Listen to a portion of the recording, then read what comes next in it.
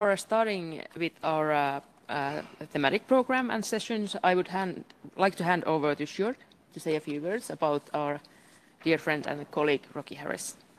Go ahead, Stuart. Yes, thank you.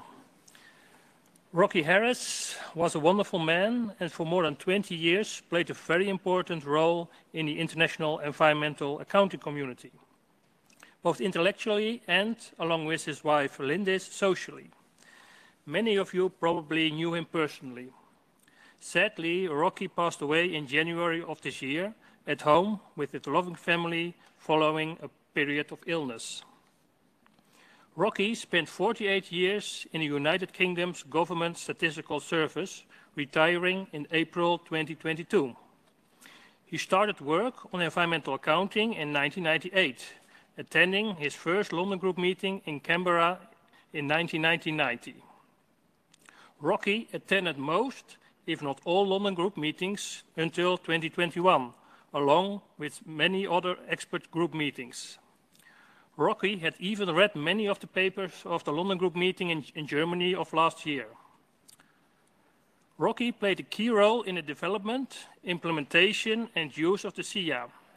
He was prominent in the writing of the 2003 version of the SEEA and later the SEEA Central Framework and SEEA Ecosystem Accounting, taking leading roles, sharing technical working groups and drafting text.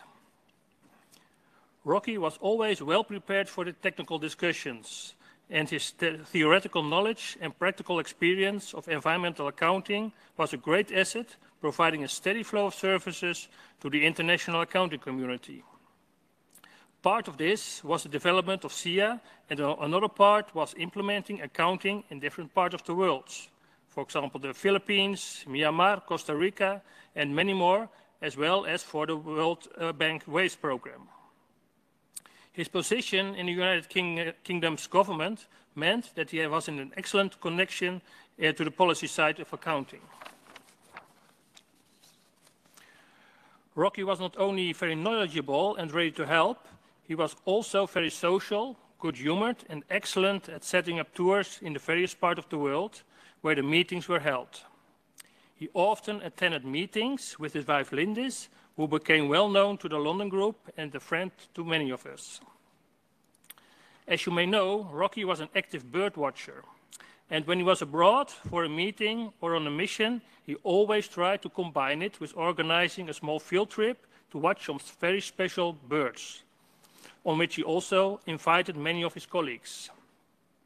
I myself had also the pleasure to accompany him on a few of these trips. I remember quite well a World Bank meeting in the neighborhood of Washington, D.C., where we made a very early morning walk along the river. Rocky pointed out several special birds that were not living in Europe, but only in the US. I remember quite well, suddenly a very large bird came flying across the river towards us. And I had to point out to Rocky, who was studying a very small bird through his binoculars, and he almost missed the bird. It was the famous bald American eagle. This was a very exciting moment, also for Rocky, who had never seen one before. It did not matter where we were in the world, Rocky had always done his homework, knowing where to find the birds. And with Rocky, it was always fun seeing the sights, learning about birds, and debating the finer points of accounting. Rocky was a very special person, a scholar, a great colleague, and a very good friend to many of us. He will be fondly remembered and dearly missed. Now I'd like to ask you to stand up for a few moments of silence.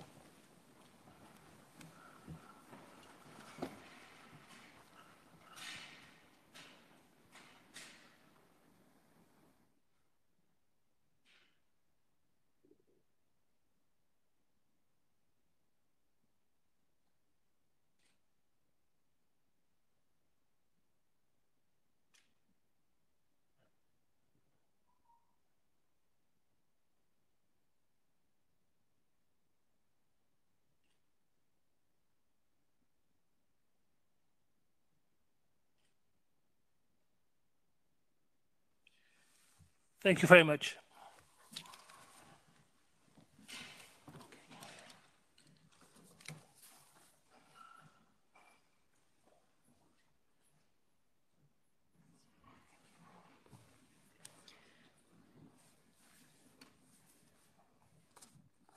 Okay, thank you for the very nice speech, Jörg.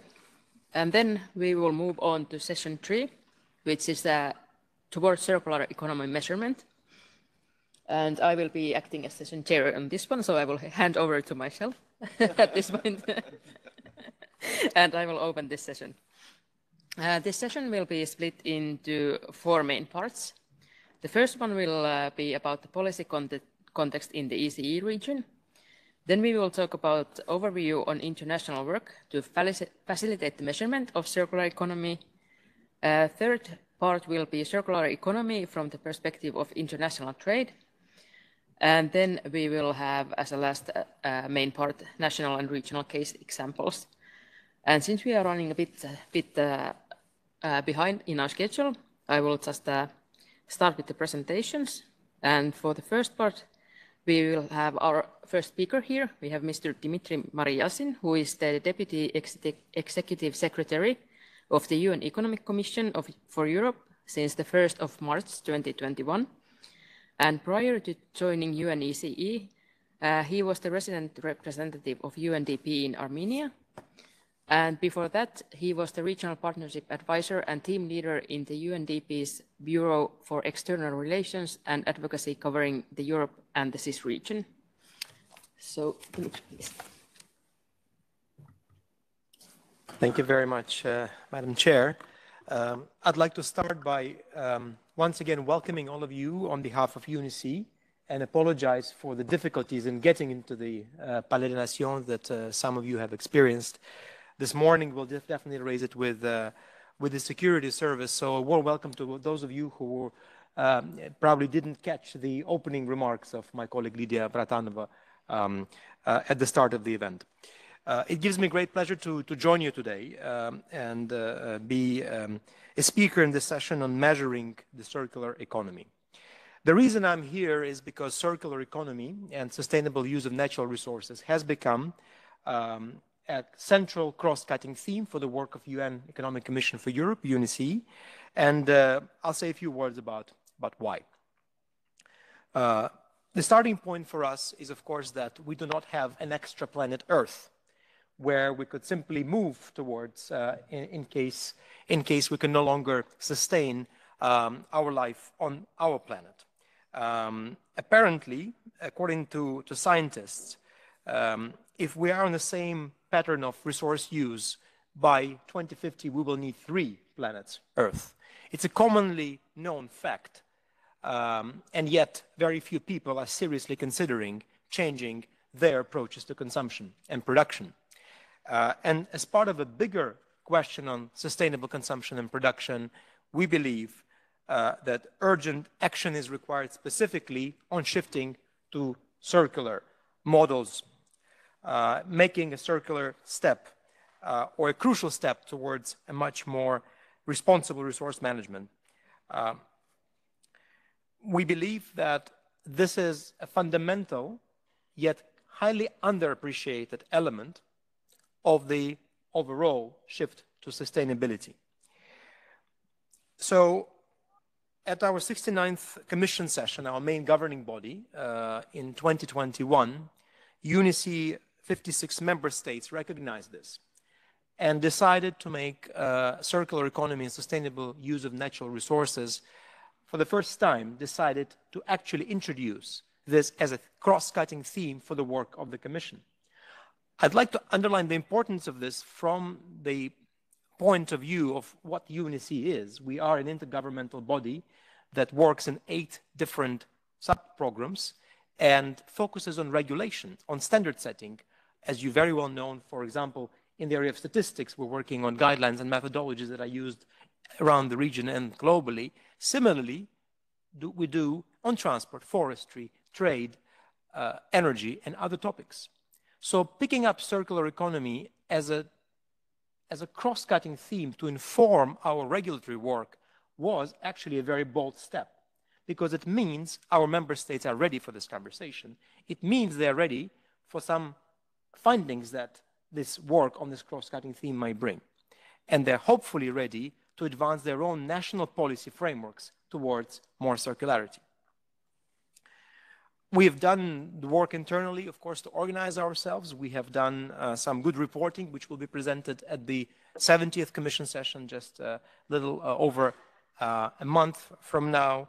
We have established an internal task force, which I have a privilege to chair, and we have established multiple partnerships with the leading voices and actors on circular economy, because as such, UNECE has never really been a leading voice in circular economy, but we dare say that now we are becoming one. So we have established these partnerships with leading partners like the Ellen MacArthur Foundation, Chatham House, World Business Council for Sustainable Development, of course with our sister agencies, UNEP, ITU, UNIDO, and others. Very importantly, we're working with the European Union, with OECD, and a number of other partners on this critical agenda.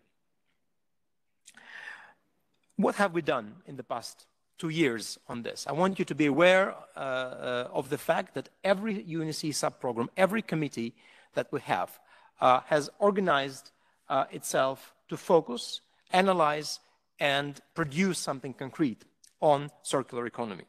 So, for example, our environment colleagues have worked on principles of applying circular economy in sustainable tourism. And in fact, this was one of the key focus areas of the Environment for Europe Ministerial Conference that took place in Nicosia, Cyprus, in October last year.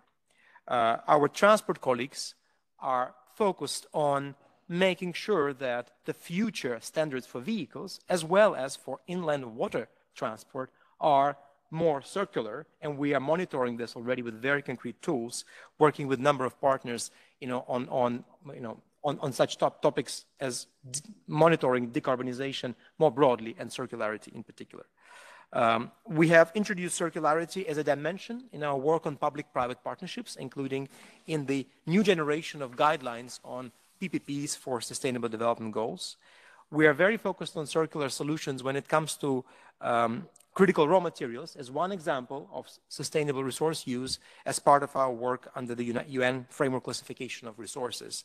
And I don't need to tell you how important circular economy solutions are when it comes to critical raw materials. Here, I make a small detour, and I mentioned to you that, a well-known fact, only 1% of lithium, a critical component of both electronics and much of the green energy solutions, from electric vehicles to wind turbines, only 1% of lithium is being extracted from industrial waste today. That is pointing both to how unsustainable our waste management practices are, but also to the potential of circular solutions for supplying critical raw materials that are currently in significant deficit already. We have worked in the area of trade on circular transition, and you'll hear more about this from my colleague director of our Trade and Economic Development Division, Elisabeth Türk. We have worked as part of the bioeconomy work and the forestry sub-program on cataloging the wood waste classifications.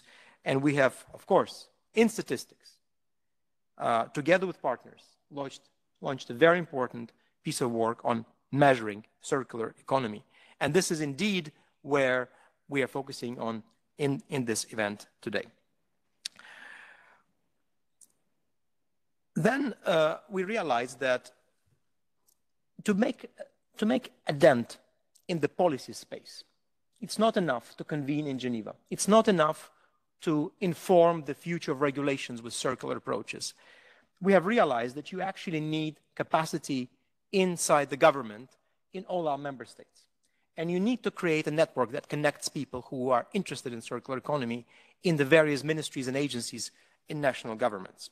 So in April 2022, we launched Circular Step as the first UN-hosted network of circular economy focal points connecting governments, civil society, academia, private sector representatives across our 56 member states. And we are very pleased to say that the Circular Step as a platform is booming, is growing fast. We have focal points from almost all of our countries, and we are definitely looking forward to closely interacting with them and with all of you who are welcome to join Circular Step as the one-stop shop for learning about the recent developments, gaining expertise, sharing your expertise and knowledge with others, and of course reflecting on your country's priorities. So I call on you, the representatives of our member states, to connect the circular step. And even if you are not covering it, if you're not covering circular economy as a specific topic under your mandate, we believe that for focal points for environmental accounting, having a good sense of what's happening in the circular space will be an important added value.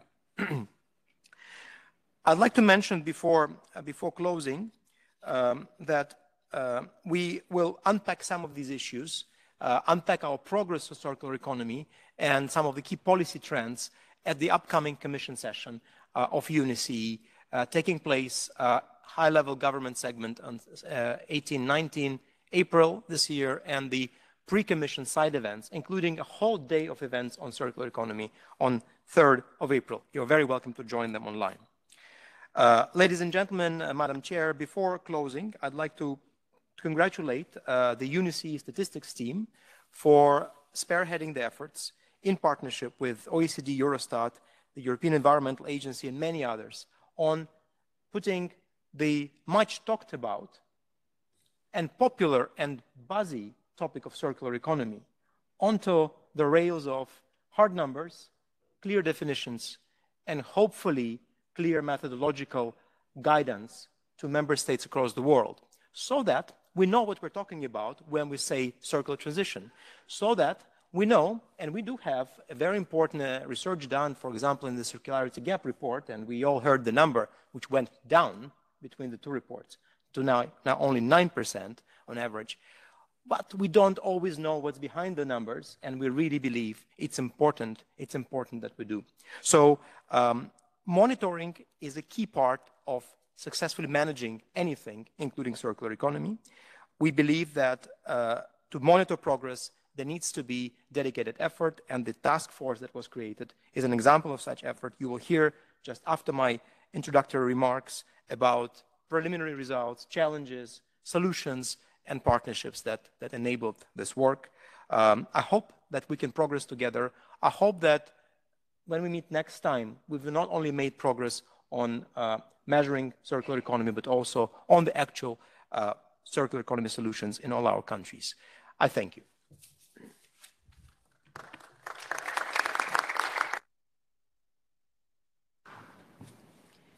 Thank you, Dmitry. Very powerful message and really good to see so many things happening. And I think we have time for a few questions from the audience. So if you have some questions, you can just raise your flag, and then also you can online write in the chat.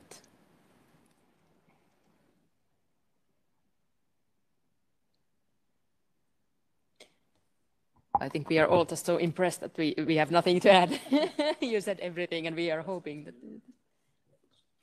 So I guess then we will move onwards, and thank you again for the good speech and presentation. So we will move on to the next block in our agenda, which will be the international work to facilitate the measurement of circular economy.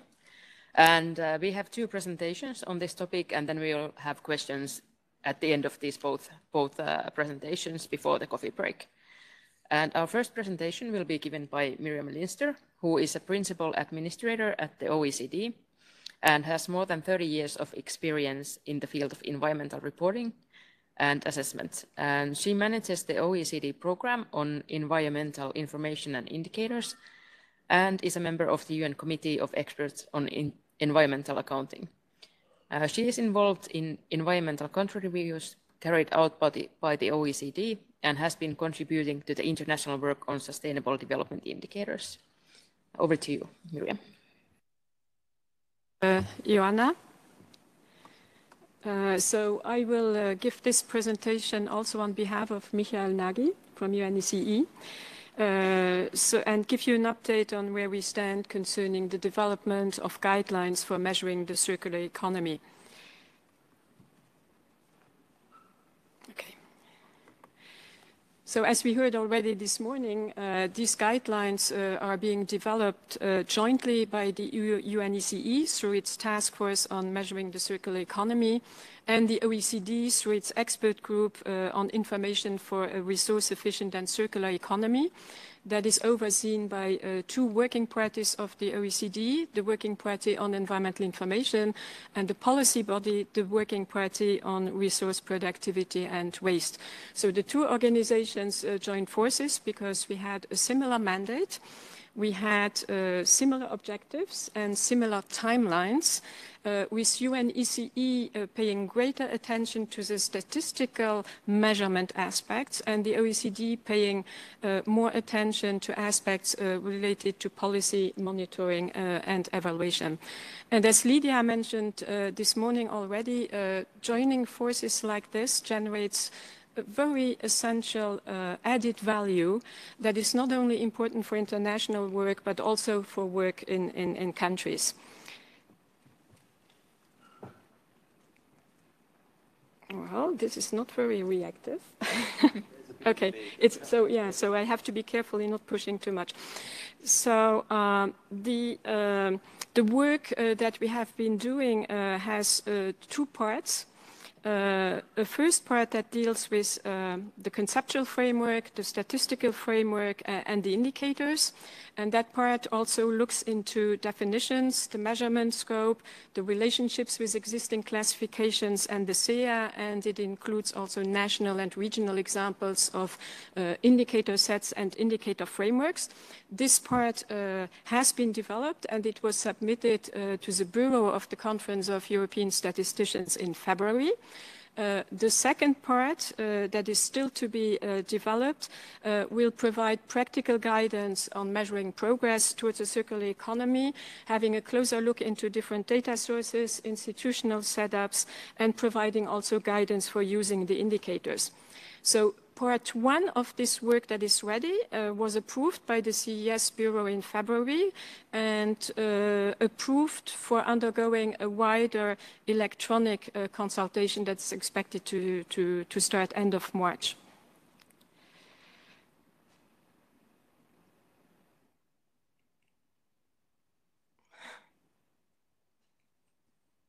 Definitely, I have a... Yeah, then just do it and I will say next. So just go to the next one. This is just a table of contents of part one. You can look at it later. I will not enter into the details. Next one.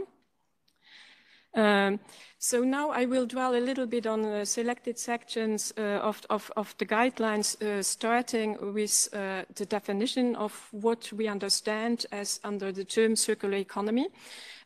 Very early in the process, it was agreed that for international purposes, we would need an internationally harmonized definition of a circular economy, and that in order to do justice to the circular economy concept that's multi-dimensional, cross-cutting, we would need not just a single definition, but we would need a hierarchy of definitions, starting with a headline definition that would be accompanied with explanatory notes, and that could be further developed to guide statistical measurement, and that could also be adapted to different purposes. Next. We have worked with experts and countries. We had several iterations around the headline working definition, and we have a consensus on this definition. It says a circular economy is an economy where the value of materials in the economy is maximized and maintained for as long as possible.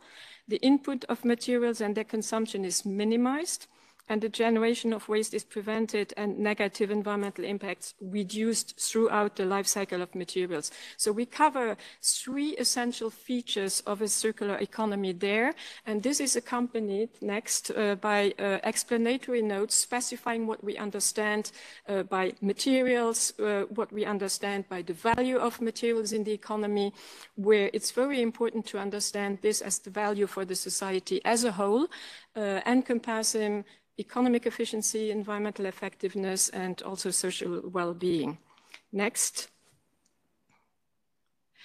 So the conceptual monitoring framework that we have developed tries to capture all these various aspects of a circular economy. The main purpose of the conceptual framework is to structure the thinking about indicators, identify topics that needs to be covered, and make sure that nothing important gets overlooked.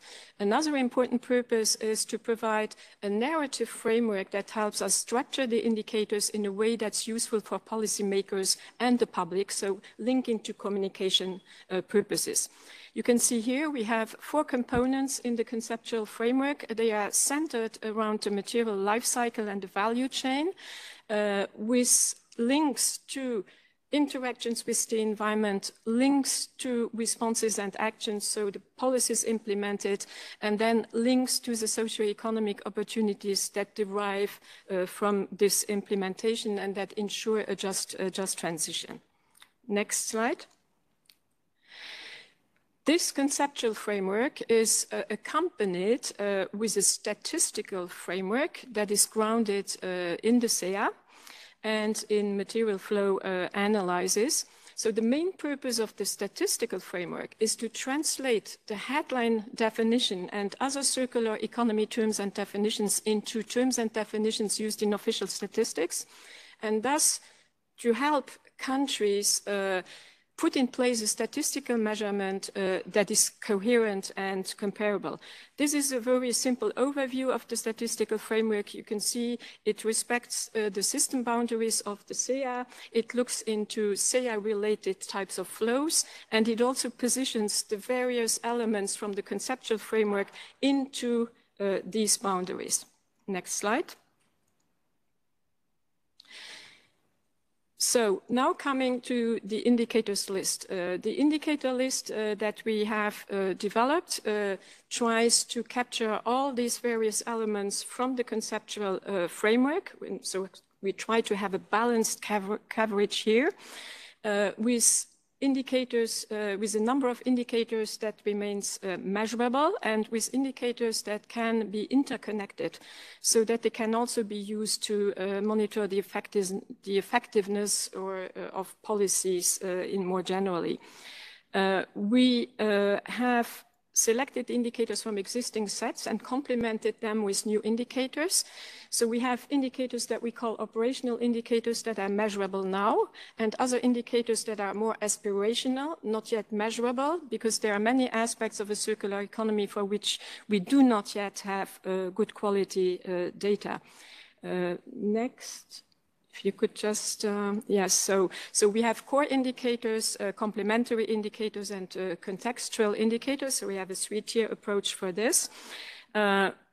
The list of indicators is close to final, but we are still refining it a little bit.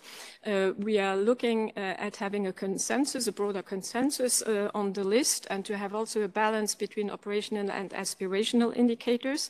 This is not always easy, in particular when it comes to the core indicators, where we would like these core indicators to provide a kind of reference list for international work and also to give a vision of where we would like to go in terms of measurement in future and where we would like to put our priorities for further developments. Next. So now coming to the role of the SEEA there. Many of the indicators we have in our list can be derived from the SEEA central framework, and almost all SEEA accounts are relevant here. Physical flow accounts, air emissions, energy, waste, materials, asset accounts, activity accounts, expenditure, subsidies, taxes, environmental goods and services. Even the SNA can be of use for deriving government expenditure, even so the current COFOG does not make this very easy. A particular added value of the SEEA, of course, is that you can combine the data from the various accounts and also combine them with economic data in a coherent way, which then allows you to have insights that you would not get from the individual indicators.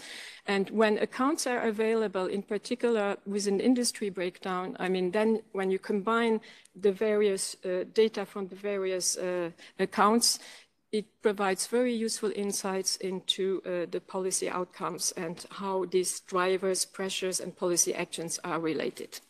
Next. So maybe just to finish on the previous one, I mean, the guidelines include many examples of indicators that can be derived from the SEEA. Most of these are on the material life cycle and on the interactions with the environment. But there are also some limitations concerning the use of the SEEA for a circular economy. You have limitations as regards specific aspects or dimensions of a circular economy, in particular at the micro level. For example, product-related information, product design, product lifespan, the composition of products, that's much more difficult to measure. Or when it comes to measuring specific activities that are important for the transition, such as consumer behavior, for example, or transactions between households or circularity within industrial plants. This is much less easier to monitor by using the SEEA. You have also limitations due to the classifications that are used in the SEEA and that sometimes lack the level of detail required for circular economy purposes and that are not always adapted for cross-cutting multidimensional aspects, which is crucial for the circular economy. Timeliness may be an issue also because developing accounts, that is at the end of the statistical process. But so what we have in the guidelines, we advocate using the SEEA as much as possible, but complementing it with data from other sources and other methodologies and estimation methods. Next. So what are the next steps? So as I mentioned, the part 1 of the guidelines that were approved by the SEEA's Bureau will be sent out for e-consultation end of March. We are looking for feedback on the selected core and complementary indicators, but also to feedback on the statistical framework and the role of the SEEA in particular. And this will feed into the final list of indicators and into the final document. We expect a revised document to be available for the CES meeting in June for endorsement at that point in time. And we will use also the comments that will come back through the e-consultation for our work in the OECD so as to have a kind of coherent advance in this area.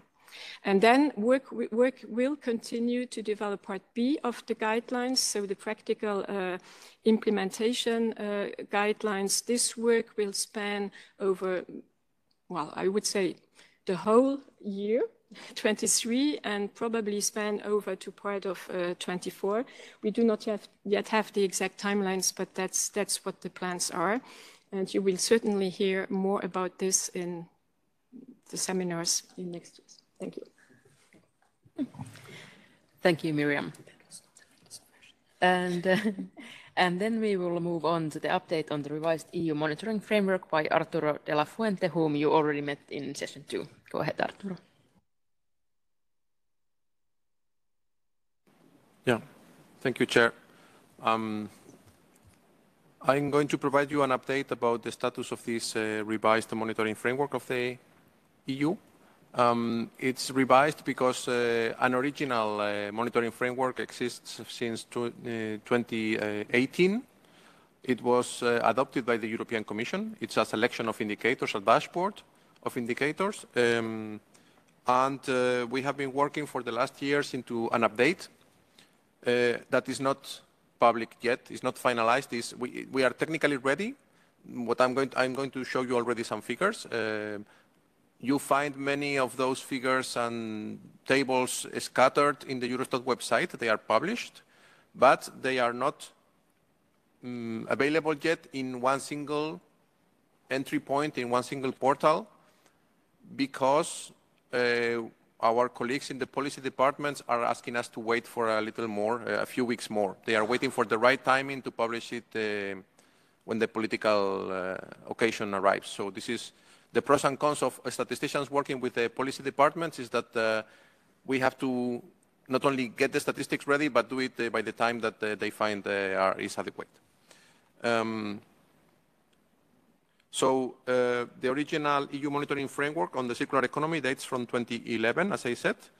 It was, and this is what we still have published in our website, a dashboard of 10 indicators in 4 dimensions with several sub-indicators. These 10 indicators actually had 23 sub-indicators. And only one of these 10 indicators is based on SEEA, the circular material use rate.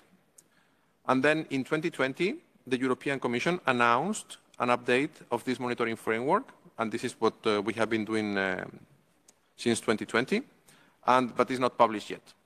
But as I said, most of the figures are in the Eurostat website if you know where to look. And in any case, we are going to publish it in the very next weeks. I am waiting for the date, the exact date that we can publish it. It was planned to be published tomorrow, but I am told there is a delay of a few weeks. So the new monitoring framework will have 5 dimensions instead of 4 and 11 indicators. This is not very easy to read. In the diagram in the center, you have 4 color bands that represent, 5 color bands that represent the 5 dimensions. And then in the sides, you have the 11 indicators and sub-indicators.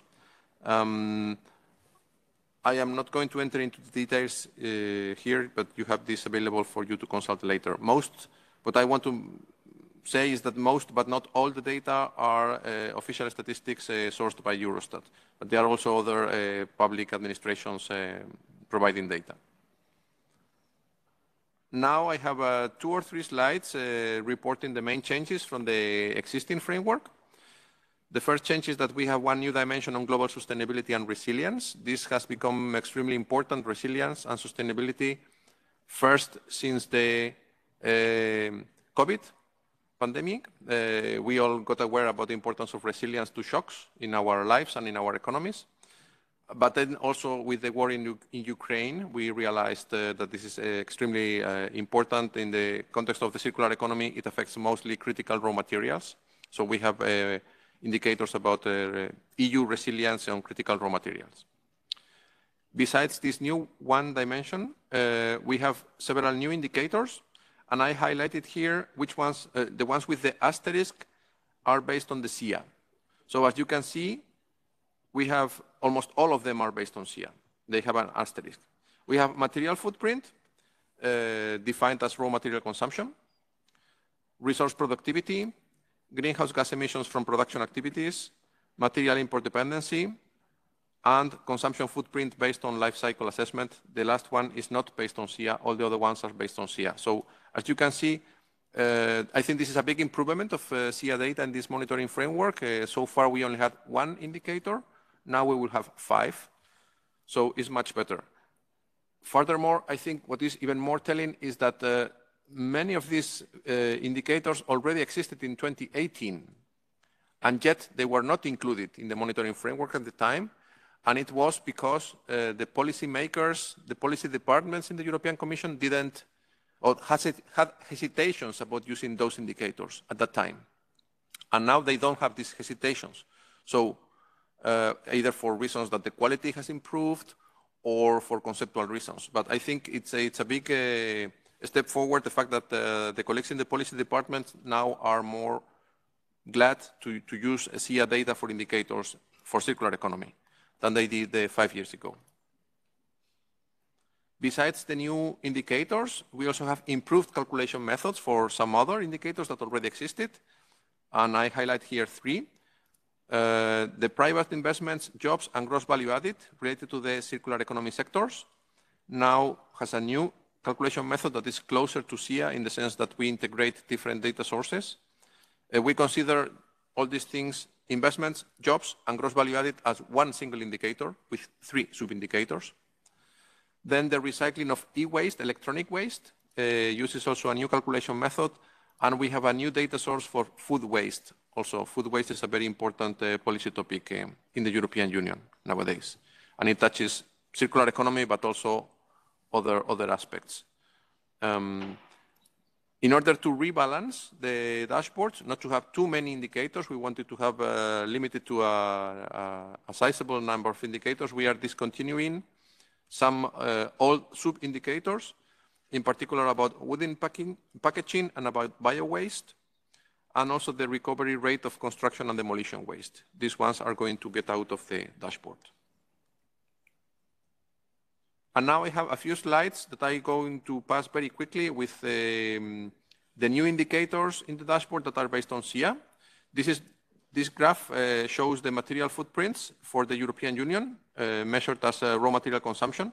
This is the total along the years. As you can see, there was a big decrease in 2008, but in the period starting from 2010, it's rather flat, but going downwards, but not too steep. This is the indicator resource productivity. The resource productivity is the line in green. I don't know if it's easy to identify the colors. The blue line is the gross domestic product of the EU, and the pink one is the domestic material consumption. And the resource productivity is the ratio between the two. So as you can see, it's going up, so it's improving.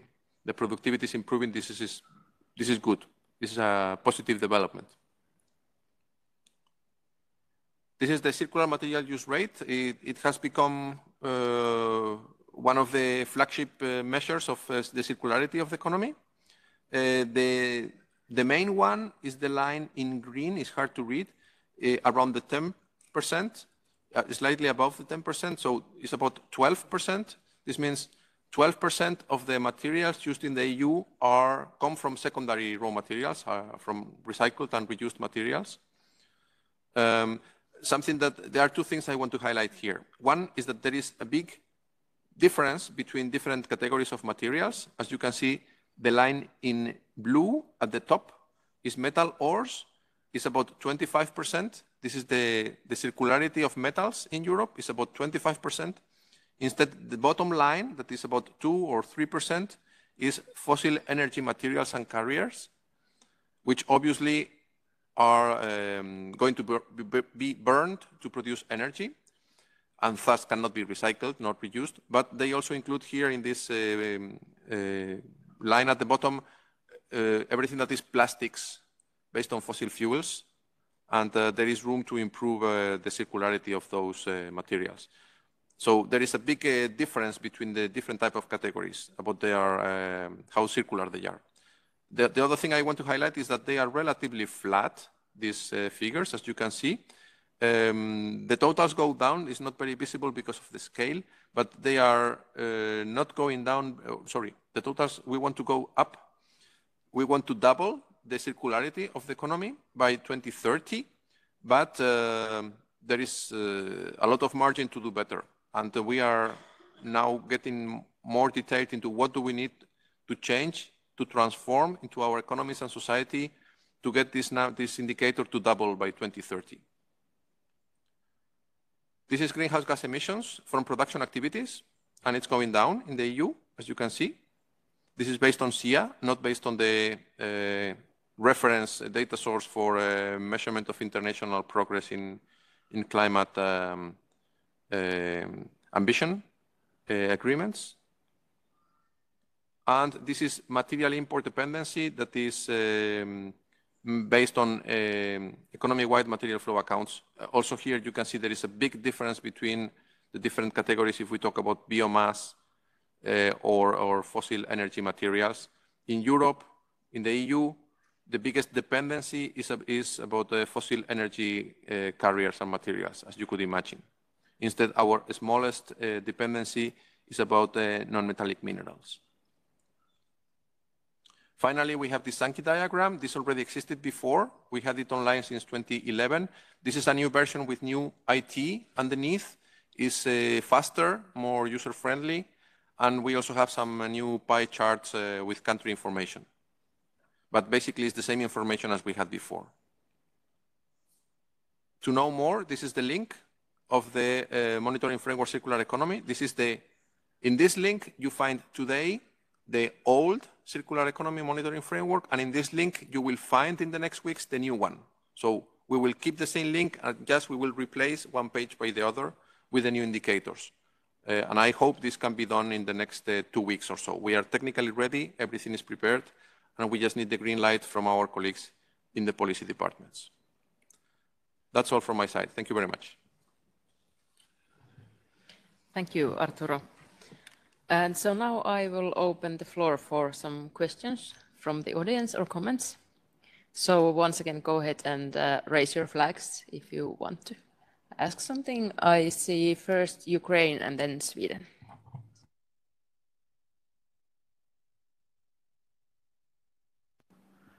Благодарю за интересную презентацию на весьма интересную для нас всех тему. У меня к вам практический вопрос. Подскажите, пожалуйста, а где именно находит данная работа по производству Евростатом показателей циркулярной экономики отражение, то есть в компендиуме, какой мандат? Если экологические счета опираются на 691 регламент, то в соответствии с какими документами вы производите показатели циркулярной экономики и публикуете на сайте Евростата? Благодарю.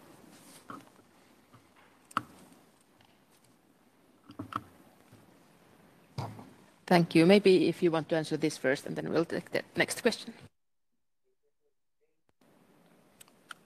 Thank you for the question.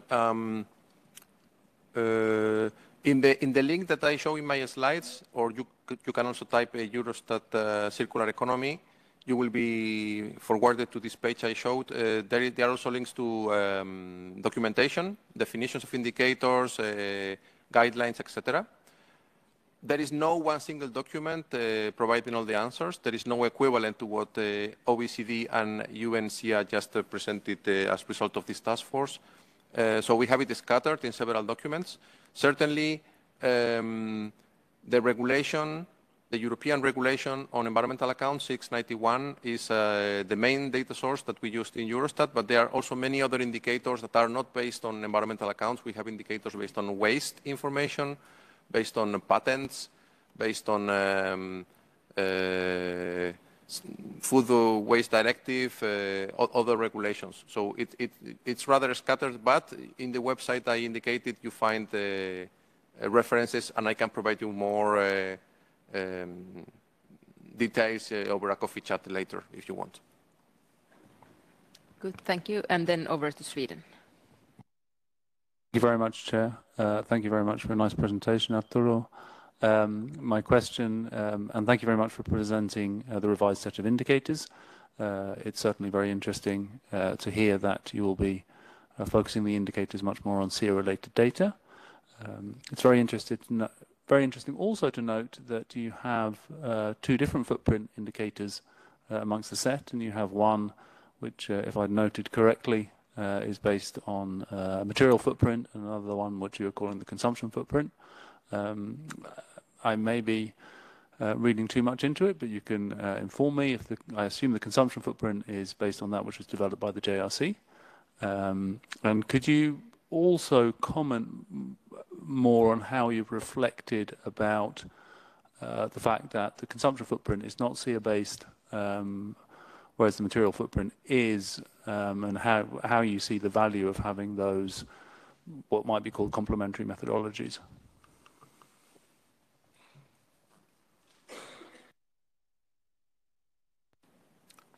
Thanks for the question. Yes, I confirmed the so-called consumption footprint, that is a material footprint based on life cycle assessment, is based on the JRC methodologies, and they produce the numbers. Eurostat is only going to republish them. We have a discussion with the colleagues in the European Commission about these two methodologies to produce footprints. On the one hand, the input-output modeling based on SEEA data. On the other hand, life cycle assessment. Which one was better? Eventually, we couldn't decide, so we decided to take both.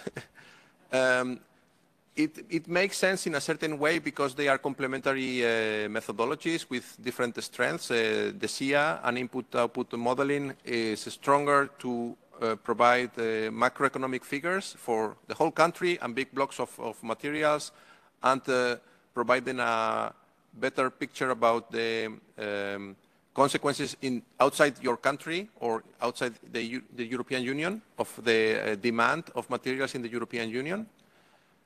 We think SEEA and input-output modeling is better for that.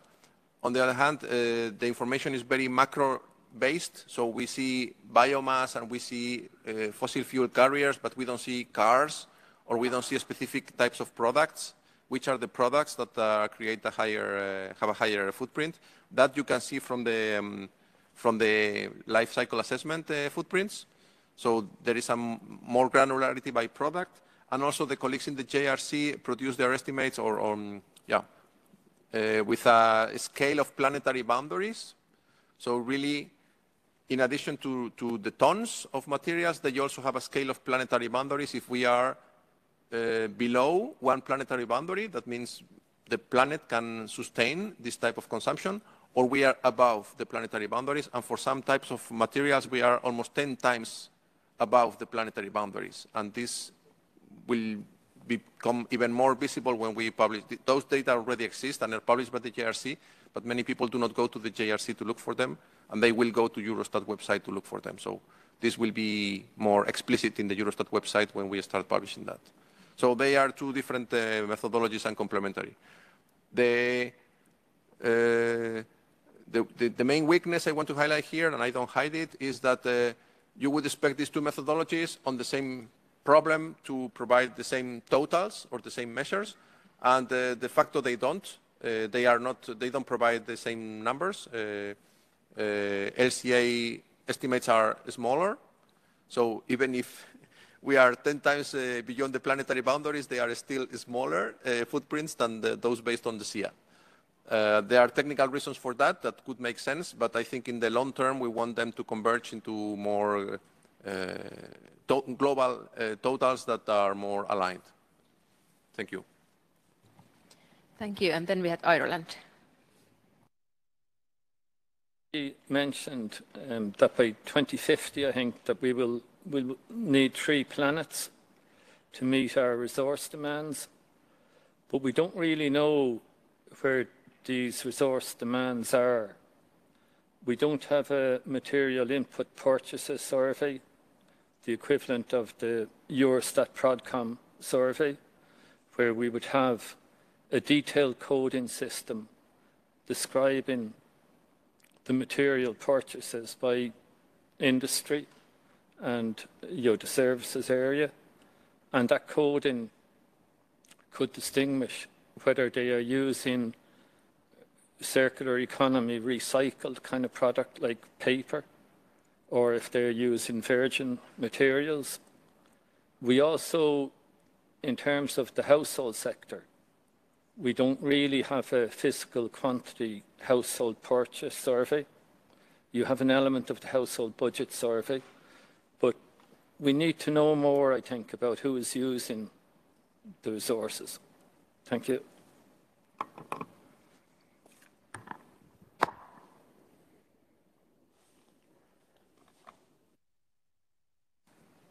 Well, thank you.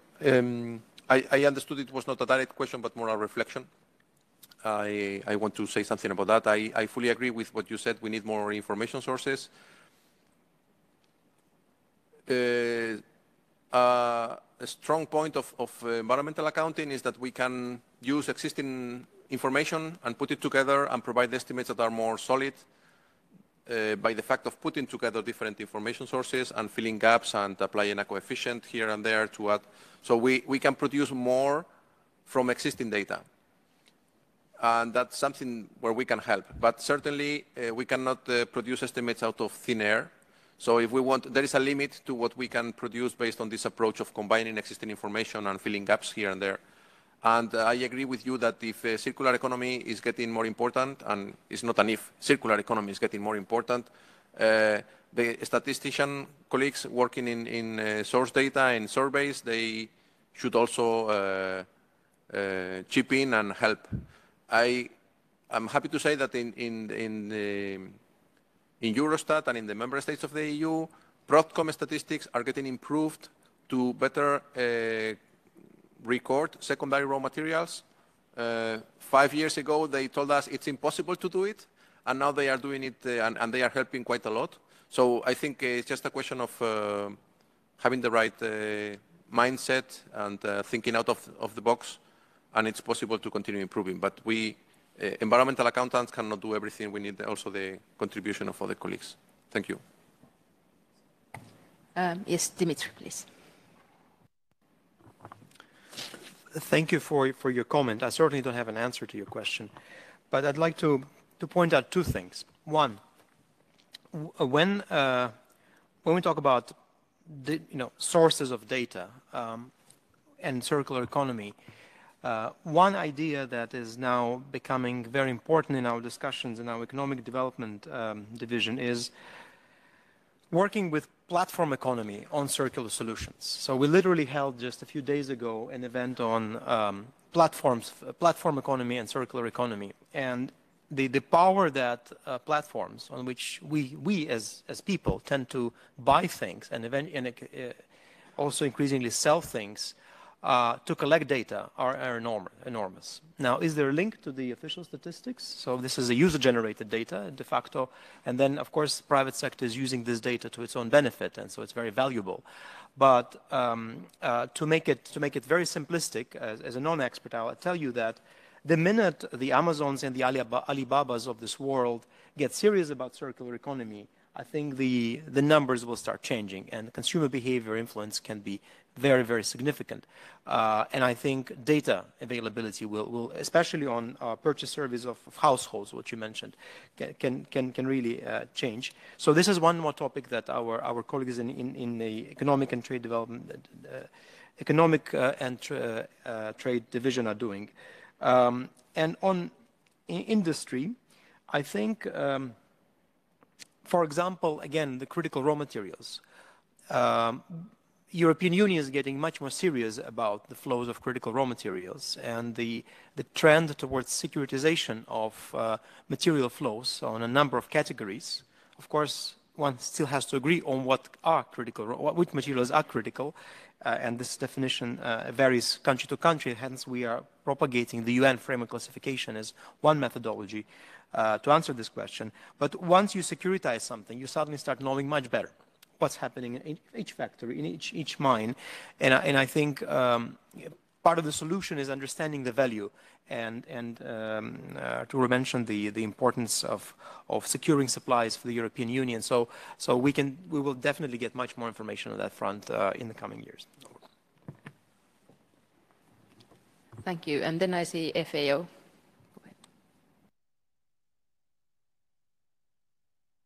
Thank you, Madam Chair, for the permission to talk. Arturo, I like your presentation was really eloquent in my mind to see how much information is out there, how much work is out there, not necessarily systematically put together, but you are doing this final step, and congratulations to you and to your team. But I'd like to have your reflection on one thing which struck me, and also Dmitry mentioned this in the beginning, and a colleague also from Ireland as well, lack of data. But at the same time, we have information, systematically collect information that inform us for some items we have exceed 10 times as much as was indicated by the planetary boundaries. This information is important. So I'd like to ask you and all of us here, are the readers distracted about those figures, since it's quite important, 10 times as much? Or alternatively, are we communicating with statistical community the things in not an efficient way, and therefore our work, the societal value of our work is limited? Because I would think if you have a home and you have 10 times producing more that your home is like your universe could do it, you'll start to think something is wrong. Or alternative, Arturo, is it a mix of both? Are the readers distracted, and are we too much looking to ourselves? And I finish with your comment in the beginning. The colleagues from policy ask us again to postpone the official, let's say, launching of the figures. So maybe we also need to do, and I conclude, some homework there, because if we are super efficient in doing our work, and we have no problem of data, lack of data, but we have like data statistically signals something is wrong and nobody is taking action. So, on doit réfléchir. À vous, Madame.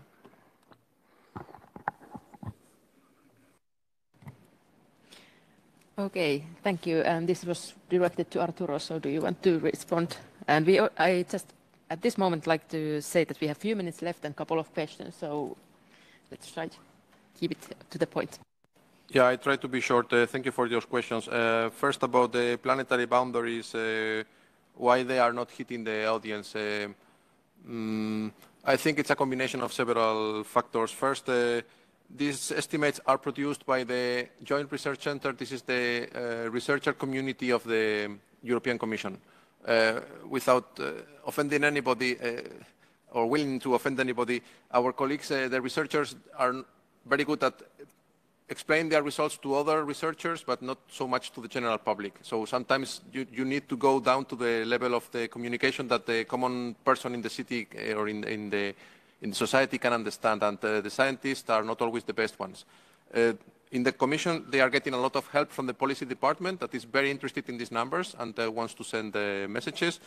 So I think it's just a question of insisting a bit more. We are on the right track. When we, Statistical Office, are getting engaged into publishing these figures, we do it gladly to have a common portal. At the same time, those estimates are not really statistics. For a statistician, they are really something else. Sometimes I feel uncomfortable about publishing them in the website of Eurostat because they are not like the results of a survey.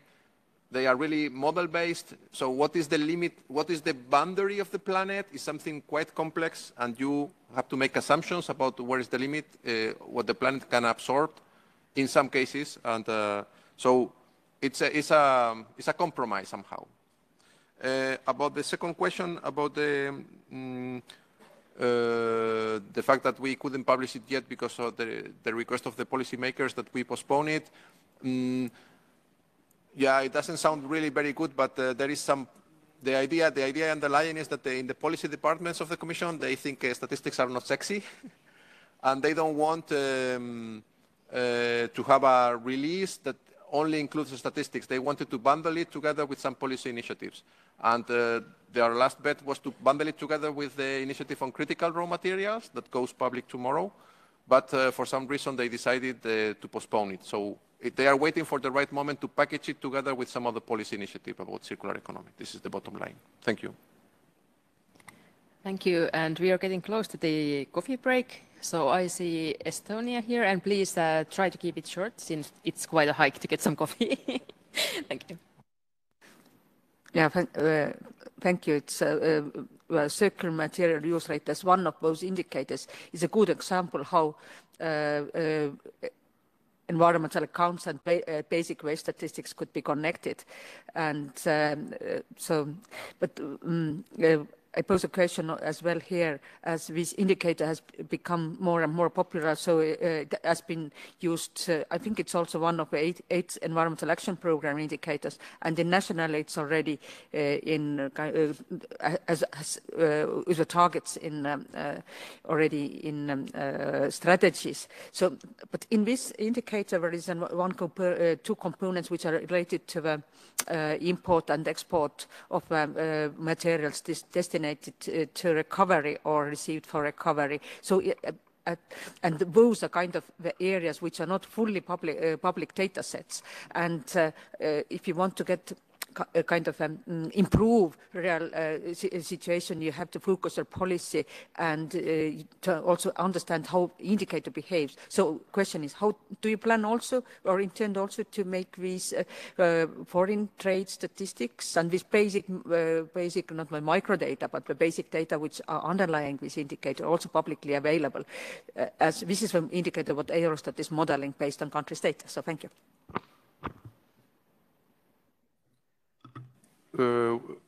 We have no problem to publish it. There is nothing to hide there. If you think and other people think that this can be helpful to provide more transparency to the indicator, we would be happy to do it. Nothing to hide there. Thank you. And then we have one final question from the chat. Yes, thank you, Chair. There's one question again for Arturo from the chat, from our good friend from Mexico. I hope I give justice to the question. I think what he's asking about is for a little bit more of an explanation, if you have, for one of the last results you showed about the resource productivity. He asked whether differences between material consumption and GDP could explain the apparent decoupling that you showed, or what do you think could explain this apparent decoupling between GDP and material consumption in your graph? Well, what explains it is that we have relative decoupling in Europe, and what explains it is that domestic material consumption, DMC, is going down in Europe currently. Yeah, it's just like that. This, in part, happens because the European economy is getting more focused in sectors. There is less manufacture, and construction is not going so well as 20 years ago. So we are refocusing our economies into economic activities that are more service-oriented and require fewer materials. This is part of the explanation, but not only. There is also a lot of progress in resource efficiency in producing more with fewer materials, etc. Thank you. Thank you. So I would like to thank all of our speakers. It has been really, really interesting, and also everyone for the good questions and discussions we have had here. And now it is time for our coffee break. Please try to be back on time. We will continue at 10 to 4, so 15:50. And we will continue with the circular economy in international trade, which we also touched upon a bit already. So it should be interesting. Thank you. Welcome back from the coffee break, everyone. I hope you did manage to get coffee. I didn't have time because it's so far, but maybe I will get after this today. Now we will continue with our topic of circular economy in international trade. And we have again a block of 2 presentations, and then we have a Q&A session after these both 2. So our first presentation will be measuring circular economy in international trade by Elisabeth Türk, and she is the Director of Economic Cooperation and Trade Division at UNECE. And among other issues, the division supports an inclusive, sustainable and resilient post-COVID-19 recovery and a transition to more circular economy. For example, through the traceability of supply chains, the reduction of food loss, waste, and the promotion of gender-sensitive standards. Prior to that, Ms. Türk acted as Chief of Section on International Investment Agreements at UNCTAD's Division on Investment and Enterprise. Over to you. Madam Chair, great pleasure for me to be here. So many thanks to colleagues in Statistics Division. Am I hearable? Yeah. For the invitation. Indeed, very, very happy to be here. In addition to thanking you, I'd really like to also congratulate you, because the piece of work, this joint UNECE OECD guidelines for measuring the circular economy that you have produced, I think that's really, really a milestone, and it's something that is very, very much needed. And so I'd like to make, as my second point, a big congratulations. And I can assure you that in the Economic Cooperation and Trade Division, we'll really sort of like continue deep diving into this and very much trying to use it. Last, before I get into the matter, I think also thank you for setting up this introductory segment so well, because you paired me with Roy from WTO, and I think like nobody is better placed to talk about trade data, trade statistics, and also from a circular economy angle than WTO colleagues. And I think particularly this week, as if I understand correctly, in WTO you're discussing Committee on Trade and Environment, the trade and environmental sustainability discussions, and also the sort of like remaking global trade for a sustainable future project is very much focused on sustainable trade and circular trade. So I think the 2 elements fit here quite well. I understand in the session before, our Deputy Executive Secretary already introduced how in UNECE we are embracing circular economy. And indeed, in the Economic Cooperation and Trade Division, we've also responded to our member states' decision and tried to integrate or take a circular economy angle to our different areas of work. And that includes trade and trade facilitation, but it also includes investment, and particularly infrastructure investment, and that includes innovation. So here we really try to sort of like embrace circularity in these work streams. And obviously when we talk about embracing circular economy, we need to have a definition for that. And if we look at what the definition you have undertaken in the joint guidelines that you have developed, I think it's a very, very good definition. And you've really captured the key aspects insofar that this is an economy where the value of materials in the economy is maximized and maintained for as long as possible. And it's an economy where the input of materials and their consumption is minimized. And it's an economy where the generation of waste is prevented and negative environmental impacts are reduced throughout the life cycle of the materials. Now, maybe one of the challenges is that this is not the only definition of the circular economy, and there are many, many definitions floating around. But I guess this is just due to the complexity of the issue, and this is also due to the novelty of the issue. So I think that's just something that we will all have to live with. But obviously, when we look at this definition, I think it allows us to have many entry points. It allows us to look at it from us, the perspective of us as individuals and consumers. In this definition, we can see that circular economy impacts on or manifests itself in what we eat, how we travel, how we work, and how we spend our spare time. But we can also look at it a little bit in a more aggregate way, and in this definition we find how circular economy is reflected in the way how we buy and sell goods and services, how we might buy and sell these goods and services at an international level, so how we trade. And surely in this definition we can also find how investments are being done in the circular economy or for the circular economy, and it might shape the type of innovations that we need for the circular economy definition. So I would say overall it really reflects how we are trying to move away from a linear economy to something that is much more circular. Not an easy endeavor. Now, the endeavor becomes even more complex if we try to pair that with trade. So putting together the complexity of a concept such as the circular economy with the complexity of a concept and also the complexity of the rules that govern international trade. Now, in UNECE, we don't have a definition of what is circular trade, but some of the think tanks, and particularly Chatham House, a very well-renowned think tank, has come up with a definition of circular trade. So they define it as any international trade transaction, material or immaterial, that contributes to circular economy activities at the local, national, and global levels. So this, again, I think is a good starting point, and it shows us that circular economy is relevant to trade in many, many different dimensions. And maybe the most obvious, I'm not going to pick the first one on the list of bullets here, but maybe the most obvious here really is the trade in second-hand goods. Be it the trade in second-hand cars, second-hand textiles, second-hand electronics. So this is clearly one of the key elements here. There is, however, also trade in goods for refurbishment and manufacturing, or it could cover trade in materials for recycling. It could cover trade in secondary raw materials. So we know there is a lot of trade in scrap, there is a lot of international trade, for example, in rubber, in tires. So this definition, again, it allows us to look at different aspects of trade flows.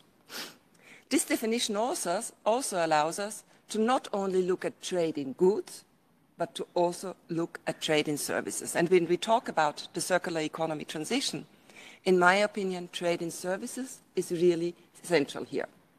So that could be, for example, logistics services, transport services, tourism services. For all of those, there are these international services that could be more linear or that could also be more circular. There is the whole cluster of issues such as consultancy services, advisory services for how to transition to a more circular economy. And obviously there is the whole cluster of services such as the platform economy, the services economy, everything related to our digital world that is very services driven and that can have huge positive impacts on the circular economy transition. So when we look at this Chatham House definition, I think it allows us to capture different entry points for what circular trade could be. Circular trade in goods, circular trade in services, and it gives us sort of like a little starting point.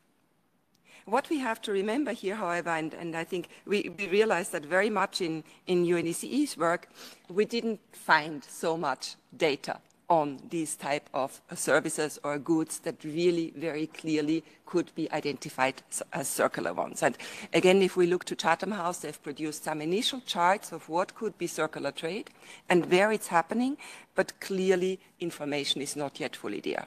And I think that's why your work is so important, because if we want to use international trade for the circular economy transition, if we want to harness the power of these remanufacturing second-hand goods and services, we first of all need to be able to measure it. Without measuring it, we cannot design the right policies to facilitate and to guide trade in the right direction.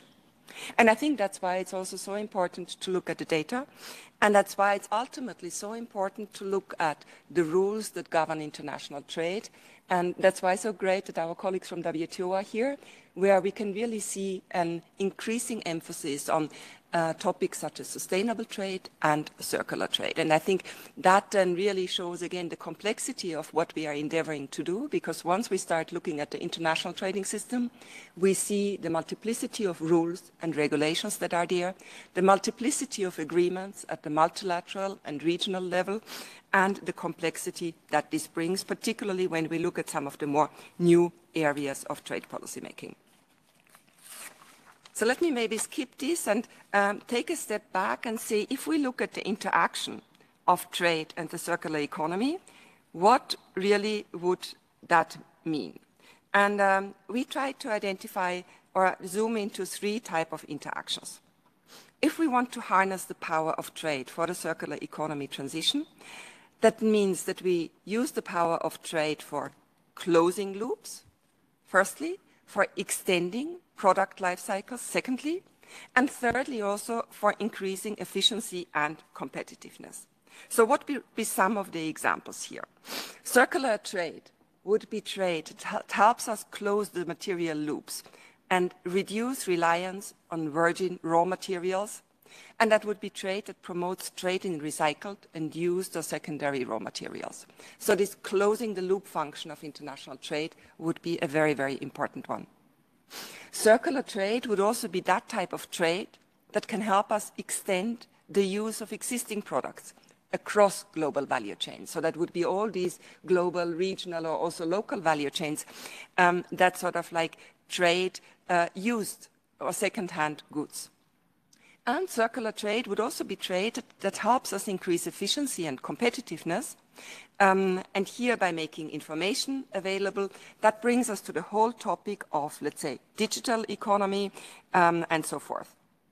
And all of that, obviously, we can look at the perspective of us as a consumer, platform economy, sharing economy, that's how we are trading for the circular economy. Or we can look at it at a much more global level, and here we would surely get into topics that are of great strategic relevance these days, such as how to increase resilience when it comes to critical raw materials that can be also obtained from secondary resources. So I would say here, this type of interaction, what is circular trade trying to achieve, that would ultimately also have to shape any definition of circular trade and any statistics and data gathering exercise of such circular trade. Now, we also tried to look a little bit at what would be the possible implications of circular trade on trade patterns. And again, I have to say that we don't have the data on this, and we are also not saying that circular trade should or surely will have these impacts on trade patterns. We just highlighted some examples of what could possibly happen. Now, when we move to a more circular economy, it's maybe, or let's say it's quite likely, that we will maybe see a little bit less trade in primary materials, but we will see much more trade in secondary materials. I think that's something where we are quite sure that this could be happen. We are maybe going to see not only global trade, but more regional and local trade, because on many occasions, circular economy is associated with sort of like a smaller geographical region.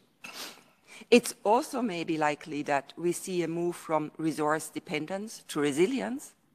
And it could quite be that we see a move from trade in goods to trade in services. I emphasized that before, that when we talk about circular trade, we are really not only talking about trade in goods, we are also very much talking about trade in services.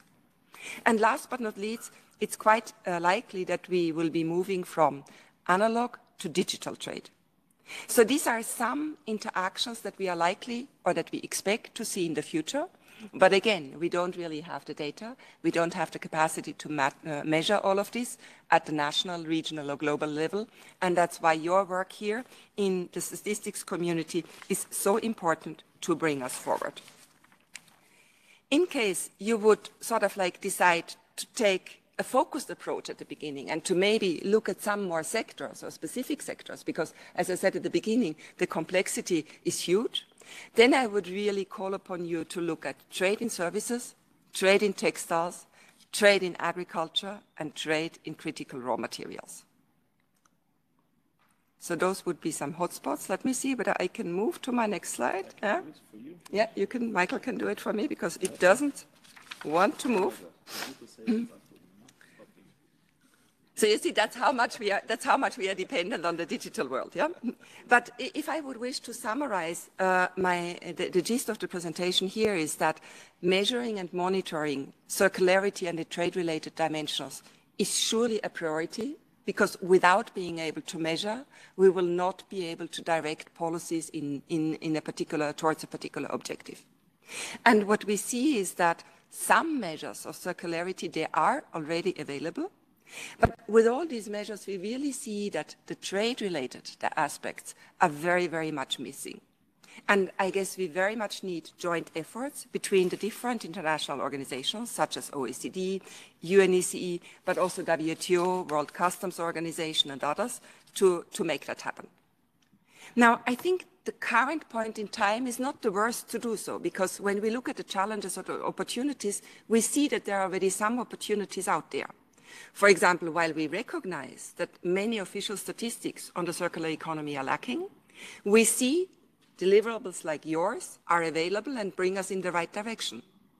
While we see that there is clearly no unified approach to definitions and metrics for circular trade, we also see that there is increasing interest in the trade community. And while we see that the HS code system has been long established, I think our colleague Roy will immediately talk now about the efforts to move and modernize the HS codes for the circular economy.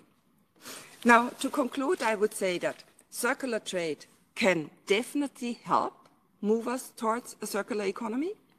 And in order to direct trade and to foster trade in towards this objective, we need to be able to measure it. And for that, we need to have statistics and we need to have the right definitions.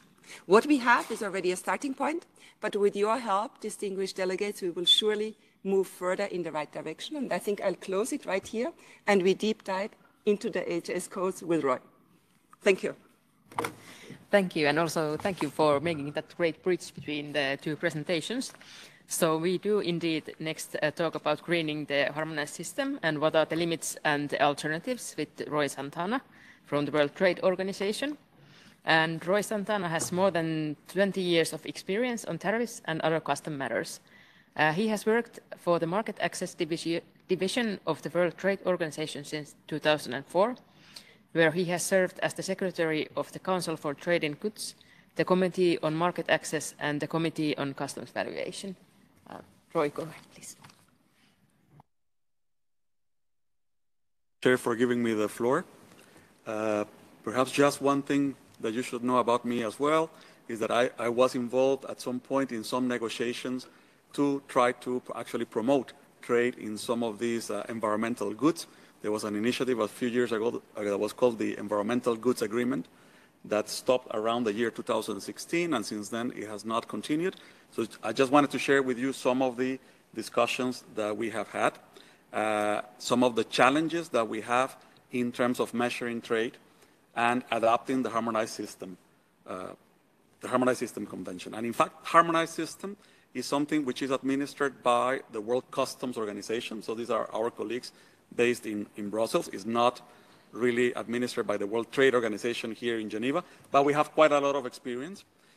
We have some frustrations as well. There are always improvements. We would have liked the harmonized system to take into account, but one thing we have learned is that it has its limitations because of the way it works.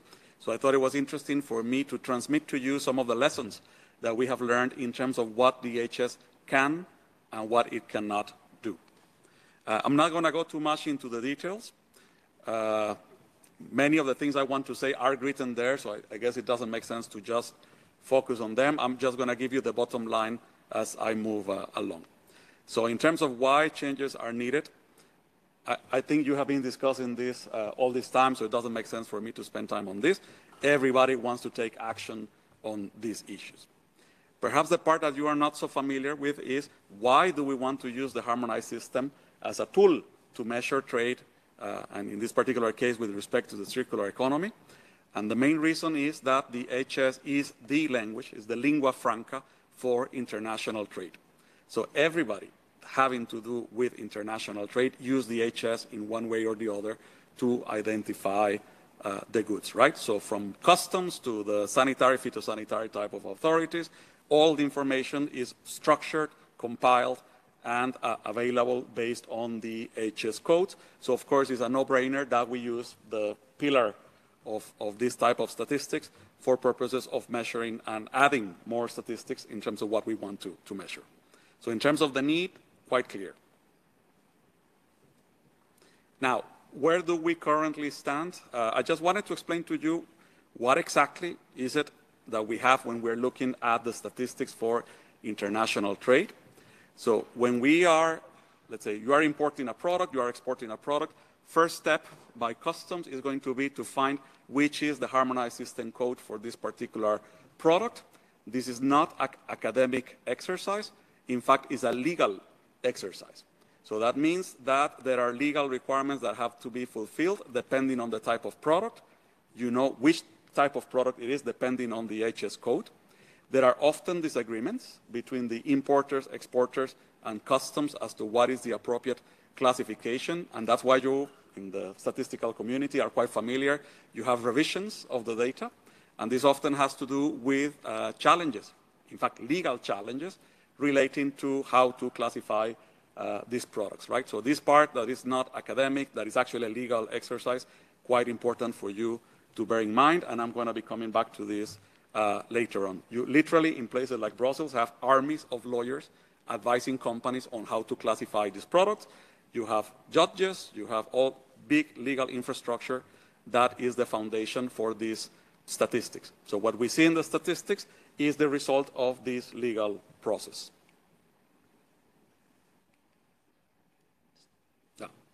Now, the harmonized system is basically based on the objective characteristics of the products. That means, because it's a legal type of procedure, we have to be able to prove why it is in this category and not in the other category that we have to classify it. And this is why the harmonized system basically looks at things like weight, things, the materials which are used, etc., right? So which are things that objectively can be determined, can be measured, and can be applied for purposes of the categories. It does not normally take into account process and production methods. It does not take into account end use or intent. And it does not take into account whether the product is new, used, refurbished, remanufactured, etc. So for example, if you have a car, we would look as to what is the type of engine that it's using, whether it's gasoline, diesel, or a hybrid. And according to this, we find which is the appropriate classification. We do not look at to whether the car has been remanufactured, whether you have changed the engine. All these aspects are not taken into account for purposes of this classification. There are some examples, and sometimes when I talk about this, you have somebody that raises their hand and say, no, but look, for carpets, they actually have the distinction between man-made and machine-made. And the answer for that is, well, if you turn the carpet, you can very easily see if it's machine-made or man-made, right? So there are aspects that can be taken into account as long as you can actually measure it, see it in the objective characteristics of the products. And as we're going to see, this is a big limitation in terms of what the HS can do. Now, because, sorry, let me just go back, because it's the objective characteristics, you have laboratories by customs and other agencies that seek to confirm. So if you have a dispute, then you go to the laboratory. And because this is administered by 165 or 170 countries around the world, it has to be by the laboratories of all countries around the world, not only the super high tech, also the lower technology. So it has to be administered by all these other countries around the world. Now, the HS has changed over the years. More or less every 4, every 5 years, there are changes which are introduced. Many of the changes that have been introduced progressively over the years respond precisely to this need of having better information with respect to some environmental type of aspects. For example, the latest version that we have of the harmonized system entered into force in 2022, and there is a measurement, or they actually found one way to identify electronic waste, which is basically, you know, new electronics you just don't throw into a box or have holes. So if that's the situation, you are very much sure you are dealing with some form of electronic waste. So this was introduced a few years ago. So there is some scope for the HS to help in respect of measuring certain of these aspects. Now, but what are the challenges? Well, one problem when we talk about greening the HS is that people tend to talk about completely different things. So let me tell you 3 of the elements that people normally push when they're talking about greening for the HS. So the first one is basically we want to identify which are the products that serve a specific, let's say, environmental function. Like, for example, which are the products that help us to clean the water? Which are the products that help us to deal with cleaner air? Which are the products that help us to have green type of energy in terms of energy produced by water, hydroelectricity, or the ones produced by the air, right? So these products, I mean, the HS can and has been adapted over the years to measure this type of elements. We have a problem in terms of lack of granularity. So sometimes it's very big categories, but let's say they can be adjusted to a certain extent to measure this type of objectives. Where we start to struggle is if we're trying to look at process and production methods. So for example, you have 2 cardboard boxes, you have 2 tomatoes. You know, one of them is 100% produced from virgin materials, the other one is produced from recycled materials. How do we determine whether it's one or the other? And again, remember, this is not for academic purposes, it's from a legal point of view. You need to have the customs officer being able to determine that and then be able to defend it in front of a judge if that's the case, right? So it becomes quite challenging. Some colleagues from customs will say impossible to do it. I don't know if it's impossible, but at least not so easy to do. Same things with tomatoes, for example, whether they are organic or not. You can do it through some certification type of schemes, but these are normally not government type of schemes. So the question here is whether you can take that type of private standards or not into account for purposes of classification. Typically, they try to resist, because what happens if these standards change later on in the future, right? So that's always a challenge. Then there is the whole issue of the end use or intent when you are importing something. So for example, what I have here there on screen, what is it? Is it waste or is it recyclable type of materials? Currently, we do not really have international standards to be able to determine whether it's one or the other. And in fact, a few years ago, we even had big, let's say, trade problems when one big market, which was China, basically stopped accepting this type of materials. And they say, we are not going to be taking your waste anymore.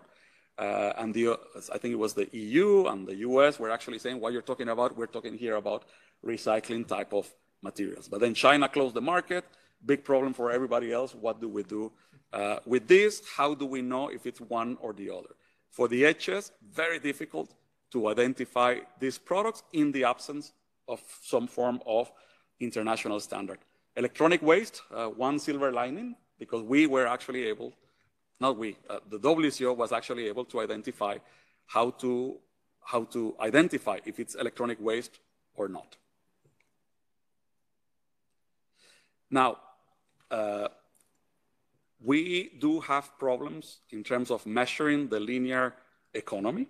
If I can give you one example, when COVID struck, there were all sorts of policy questions that came in terms of the vaccines and the mask and all these products you are familiar with. And then we realized the HS was not really granular enough to provide us enough information on that. So even for the linear economy, just to let you know, we struggled sometimes with the HS. And then, of course, if you add all the dimensions that we would like to measure in respect of the circular economy, then you see really the size of the challenge. It doesn't mean it's not doable. For example, some of the elements you were mentioning at the beginning in terms of like measurement of the raw materials, for that, the HS is quite straightforward. You can measure if you are importing minerals, if you are importing oil, if you are importing this type of products. That's what the HS is designed to do. Where it becomes more difficult is if you want to measure, for example, if you are importing remanufactured type of products, etc. Right? So difficult for the HS to do. Now, just because it's difficult for the HS to do, it doesn't mean it's impossible to measure. So I just wanted to have here some tools that, let's say, have been used in the past for measuring other type of elements. So if I can give you one example in terms of measuring end use, in terms of the international trade statistics for civil aircraft, you have pieces of metal, you have cables, and then the question is when the companies apply for the importation of these products, they are requested to fill in some special forms where they declare that these products are going to be used for this particular purpose. They may or may not be audited at some point by customs to determine whether that was really the case. But then we do have statistics in terms of the, let's say, materials which are used for producing aircraft based on this. And then the question is, can we actually expand that to other purposes? Then the harmonized system is a system that we have up to the 6-digit level. Typically, you have countries that actually expand and create additional subdivisions. So nothing would really stop the individual countries from trying to create special categories for purposes of separating, identifying those products. But then, of course, with the limitation of they have to be able probably to do it based on some form of objective characteristics or license or some other form where they can actually rely and are able to defend that in terms of the let's say, the legal system that they have. One last aspect I wanted to raise is the one of implications. If you are like me, you would probably would have liked to have access to every computer in the world from every company in the world, and then just force them to give you all the data in a standardized format so you can aggregate it nicely, right? But of course, that's not going to happen. So the question is, how do we do something that makes sense? And here, I just wanted to add one additional consideration, which is the cost, time complexity that these additional data requirements may have. For us, it may look like something very easy. That may not necessarily be the case. And then it may also have an impact in terms of excluding small businesses, small and medium-sized type of companies from international trade. It may also have an impact in terms of excluding the traders and producers from smaller countries and least developed countries, because they are typically the ones that have the harder time complying with some of these additional requirements, right? So you have some, I think, in addition to the ones that I think Elisabeth summarized quite well, a couple of other elements I would like to add for your consideration as well. Thank you. Thank you. So this concludes our parts for the trade-related presentations on circular economy, and we have some time for a few questions if we have from the audience. And there is one in the two in the back, but first here I can't see your sign, but it's the One Goal Initiative. I'm Alev Mine. I would have 3 suggestions of things to measure and one question. The question will be short. What do you have in mind to measure about services? And my suggestions for measurements for circularity are the following. A measure of the mismatch between I can't read myself. Mismatch between quantities of each type of recycling output and the existing pull needs as opposed to push needs that are available.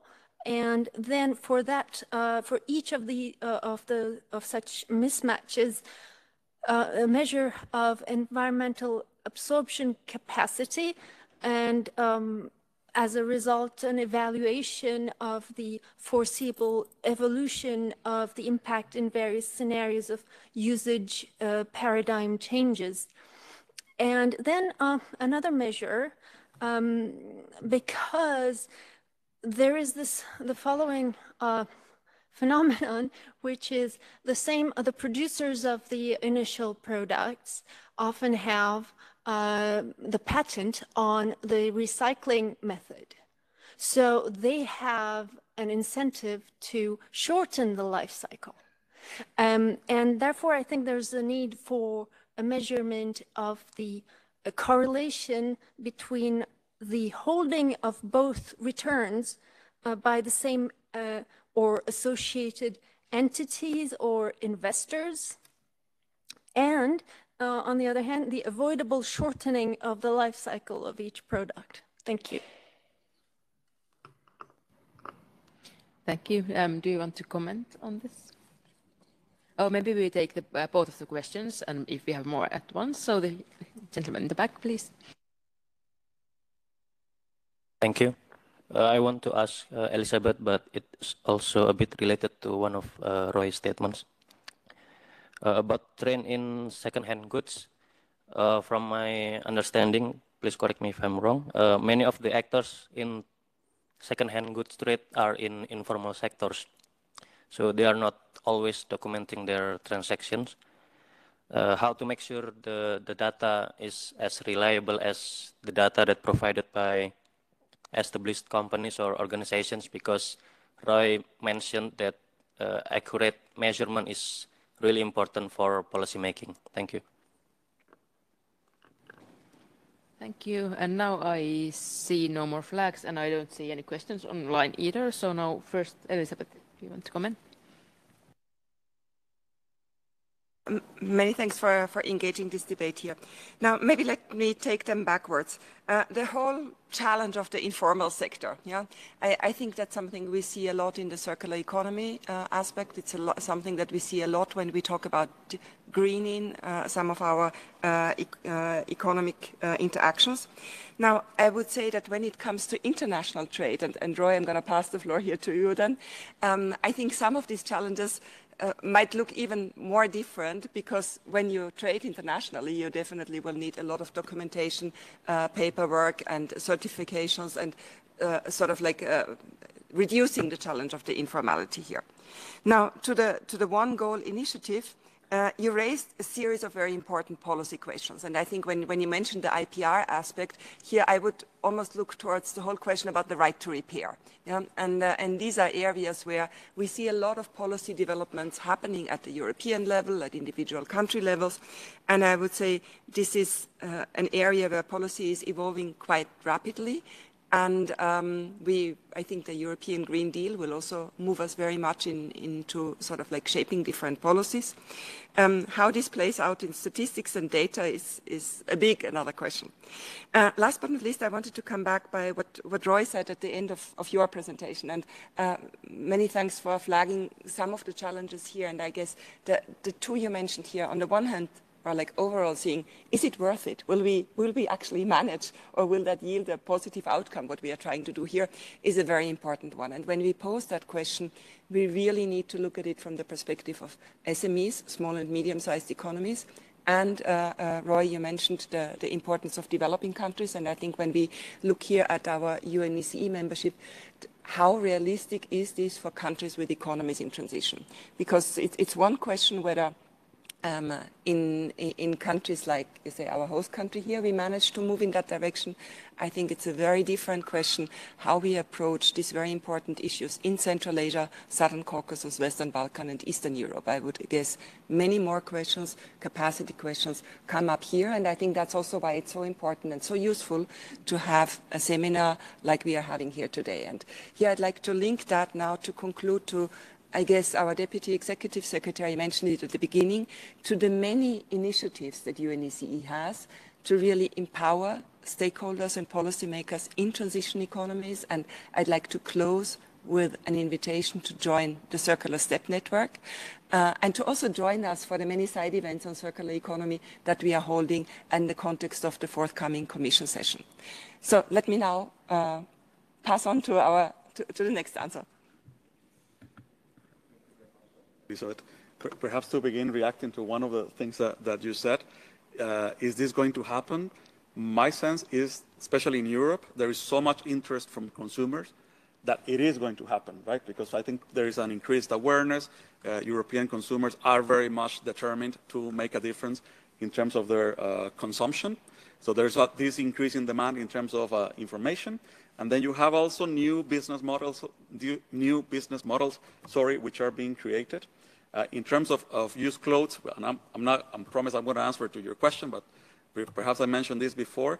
There is a company called Vinted. I don't know if you have heard about it in France. And then the way they, sorry, I'm going to be very short. Basically, they found a way of helping you to make money from the clothes that you just threw and had in your closet. Big thing happening right now in France. It's one way of implementing the circular economy as well, perhaps different from what we were saying before. In terms of second-hand clothes, ironically, this is one of the very few products that we can actually identify in the HS. So there is a separate code for second-hand clothes. Typically, what happens is you collect different types of clothes, big containers. You put them in like 200 kilos bags, and this is what it gets exported to some other countries. So that's happening. That's measurable. That today we can actually measure. But then beyond that is where it becomes difficult. And then on the informality aspect, again, depending on the country, the informality level is much higher or much lower. In Europe, United States, I will imagine, is relatively low. Latin America is something. If you go to sub-Saharan Africa, borders are quite porous. You have people just crossing from one place to the other, bringing things. That's not getting into the statistics. No? Thank you. Thank you. And I think we have one really brief question in chat if we have time. I know Elisabeth has places to go, but maybe we take this quickly and before moving on to the next part of our presentations. We have a question from Dr. Yanai from Israel, and this is related to quality of trade data. And the question is, how do you suggest to deal with the problem of low quality of quantitative data in international trade? I think that's... Yeah, maybe this goes out to Roy mostly. I think trade data, when it comes to imports, is actually not bad. In terms of the quality. Of course, there are variations across countries, but then because you have a legal type of process going on and there are legal implications, there is a big attention by customs and the importer to make sure that whatever happens is really the truth, right? Export data, not the same incentives. So export data tends to be of a lower quality. And then you have the problem of fraud, corruption in some countries. So it might be that, yes, depending on the country, the data that is being captured doesn't really reflect reality for these reasons. But then I think compared to other data, perhaps even compared to surveys, I would imagine it's in fact not so bad. No, but then that's just my opinion based on nothing. No. Well, we also welcome opinions based on nothing. I think they are still your experts, so it's an expert opinion. Okay, thank you both. Oh, is there still? I think we are running out of time now, unfortunately. If you have really, really short question, then please go ahead. Iran. Salmon trade data, for example, for the JFSQ, the Joint Forest Sector Questionnaire, we had to analyse the import and export data, but we used the the trader name also. So we look at the product combined with the details on the trader, and we can look at unit values, whether we divide the quantity into the value or the supplementary unit with the net mass, so we can identify quality problems. But one example, you do have incorrect use of codes, HS codes, the N code. So if you could bring an ACE sector, ISAC sector dimension into it, then you could see waste companies that were importing and exporting, and they're more likely to be importing and exporting used goods. So you could improve the quality if you could bring in the characteristics of the trader into the data. Thank you. Thank you. That's a good point, I think, from Ireland. So I think now we don't have any more comments on this and suggestions. And I would like to thank Elisabeth and Roy for your presentations. It was very interesting, and I think side of circular economy that's not that often discussed in our arena. So thank you. And then we will move on to the national case examples on measuring circular economy.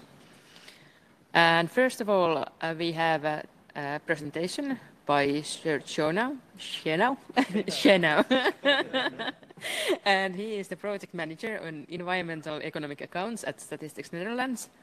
And he has almost 20 years of experience in working with SEEA.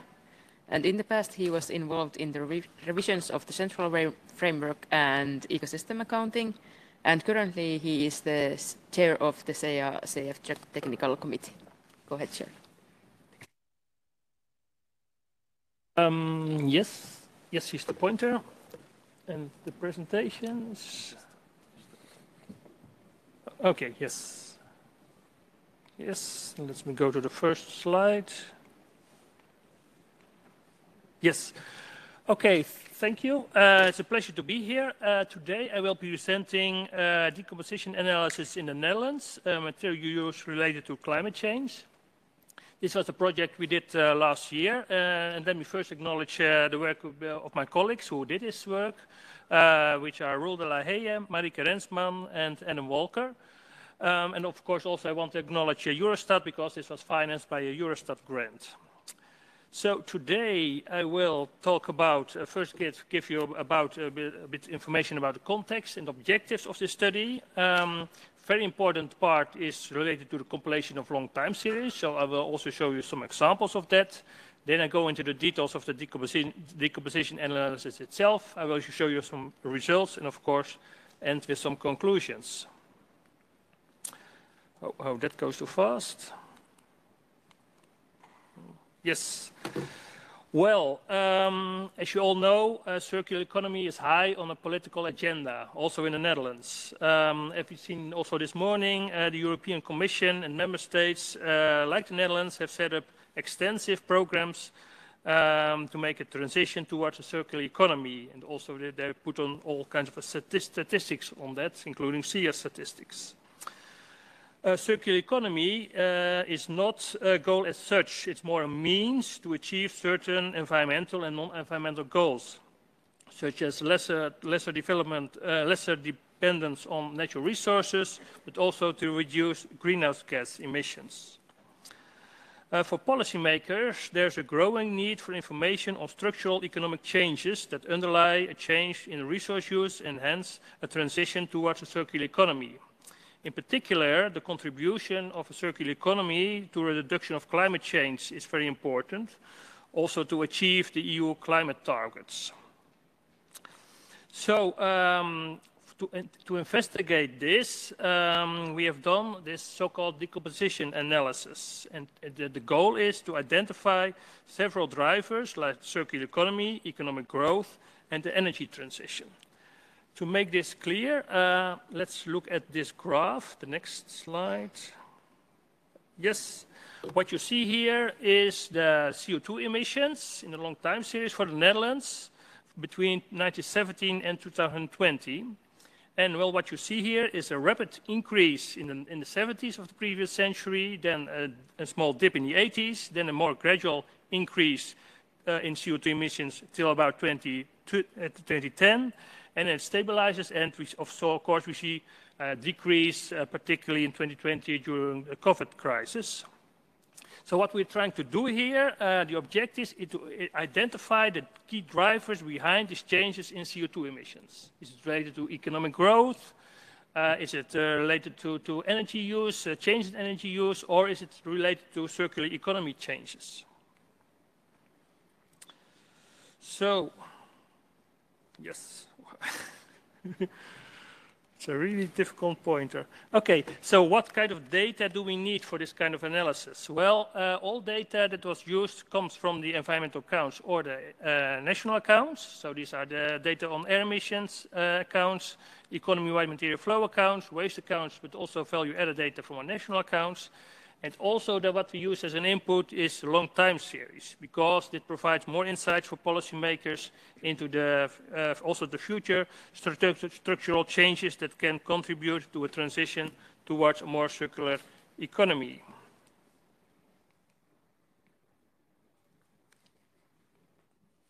Yes.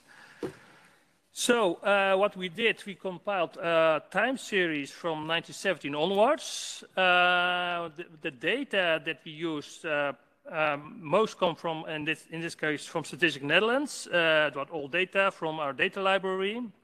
For example, we had data on energy, a long time on energy statistics, but also national accounts data. But we also use data from other institutions like FAO and the World Resource Institutes, and also scientific articles or Statistics Netherlands archive publications. Sometimes we observed, of course, data gaps, and some data need to be estimated, for example, as for using proxies or by using interpolation. Yes. So let me now show you first some results from our long time series. And this first graph shows you the so-called domestic material consumption, which, as you may know, is, of course, imports plus extraction minus exports. And what we see here is that the total DMC, this indicator, is heavily dependent on the fossil fuels. And what we see for the Netherlands that in 1965, there was a huge increase in fossil fuels consumption, particularly because we use more natural gas, but also the more motor fuels were used for mobile sources. So that is, and afterwards we see more that it stabilizes and even goes down into 2020. For non-metallic minerals, we also see a substantial increase between the 1950s and the 1970s. And this is mostly due to construction activities that were necessary after the war. And from 1919 onwards, we see a slow decline in the DMC. And this decline is directly linked to the decline in building activities, which may have been caused by more demanding building regulations. The next example, well, this goes too quick, is a waste treatment by type in the Netherlands. And also this shows you some very interesting results on the long time series. We first, of course, in the 1980s, landfills were still important, but that declined very rapidly, also because of all kinds of regulations. The recycling increased, but from 2000 onwards is more or less stable. And we see also a gradually increase in incineration. I will skip this one and then go to the next. Yes, the energy mix.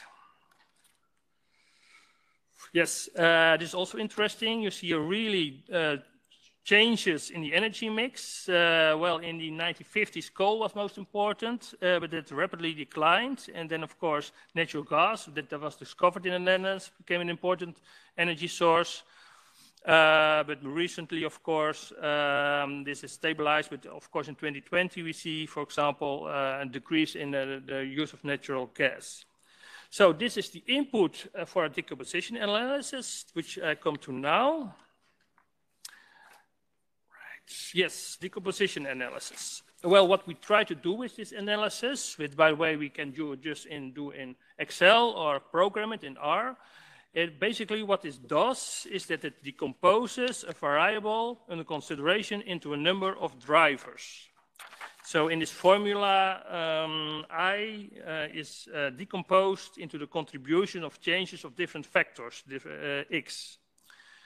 Well, what we did is that we used a model developed by Eurostat, and we made some changes, and of course we applied some data for the Netherlands.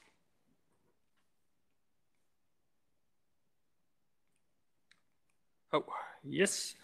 So this is the so-called decomposition analysis that we have made, and it consists of several drivers of CO2 emissions. Well, it's quite a long formula, as you can see, but basically what we show here is that we start with the changes in CO2 emissions, and then we have decomposed it in the 7 different factors.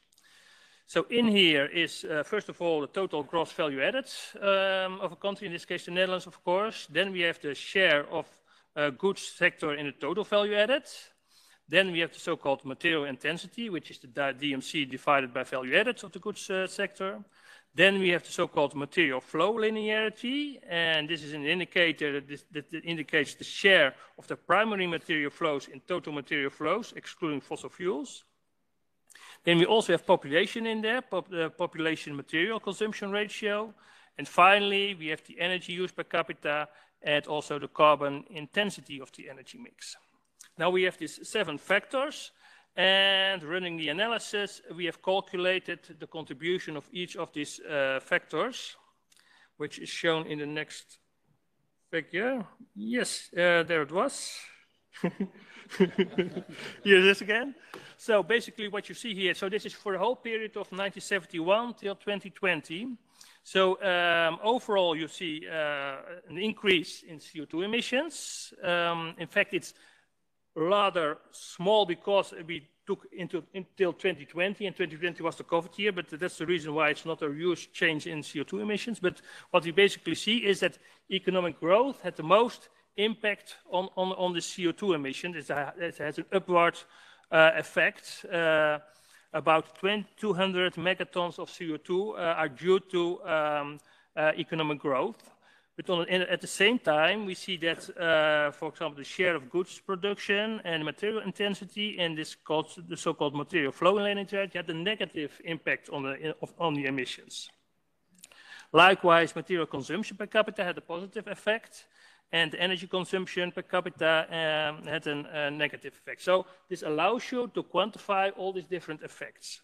Well, of course, there's quite a lot of different effects, and so also quite difficult, for example, to explain to policymakers. So we tried also to simplify and to aggregate it a little bit.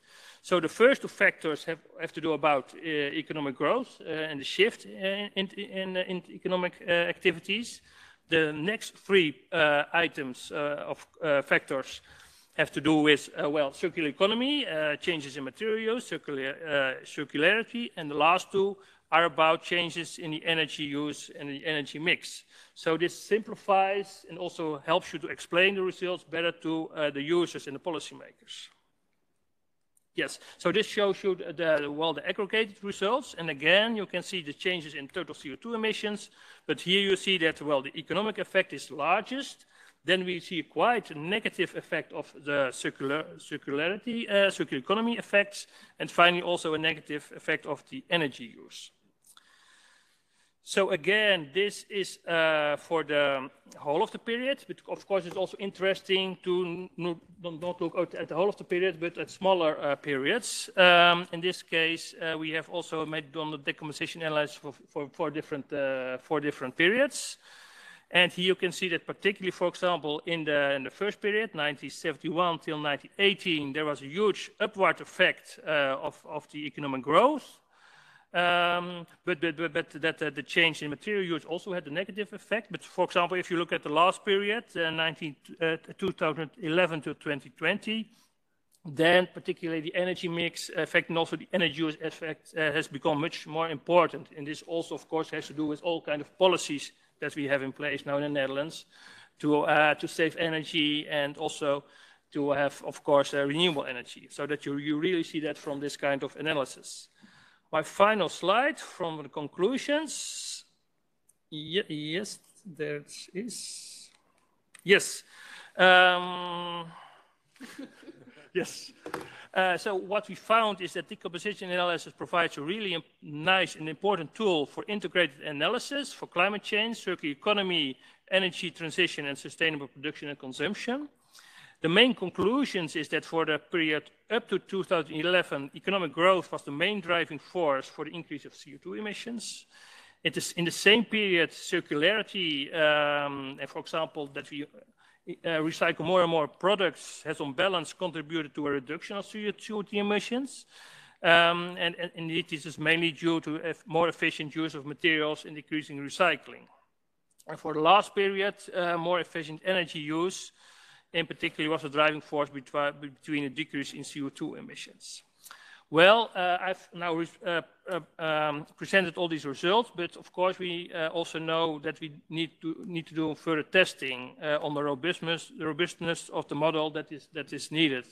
For example, I've shown you the 7 factors. We are now investigating if we have to change these factors, if we have to make it more simple. So that is still work in progress, and so we continue this work. And hopefully also this year we also will put out a news article on this, also to inform our policymakers. And if you're interested in it, we have a grant report is available for also already, so that can be seen into. Thank you very much. Thank you, Sjörn. We have 2 more presentations for this part before having Q&A, so please hold on to your questions and then you can ask them all at once. And I think the next presentation we have will be an online presentation, and it will come from Statistics Sweden about the circular economy and material footprint indicators for Sweden. And we have 2 presenters for this, Sandra Kralde-Stålhanske and Morten Perilund. And Sandra is an environmental statistician at Statistics Sweden, and she works mainly with waste statistics with the focus on food waste and reuse. Since 2020, she's been working in a project developing national indicators for circular economy in Sweden. And Morten works in the environmental accounts group at Statistics Sweden, and his main focus is on input-output modeling and consumption-based environmental impact. He has also worked with material flow analysis and used input-output analysis to calculate material footprints. So over to you, Sandra and Morten. I hope we have you online. Yes, thank you. Can you hear me? Yes, we can hear you. I will try to share my presentation here. Let's see if it's possible.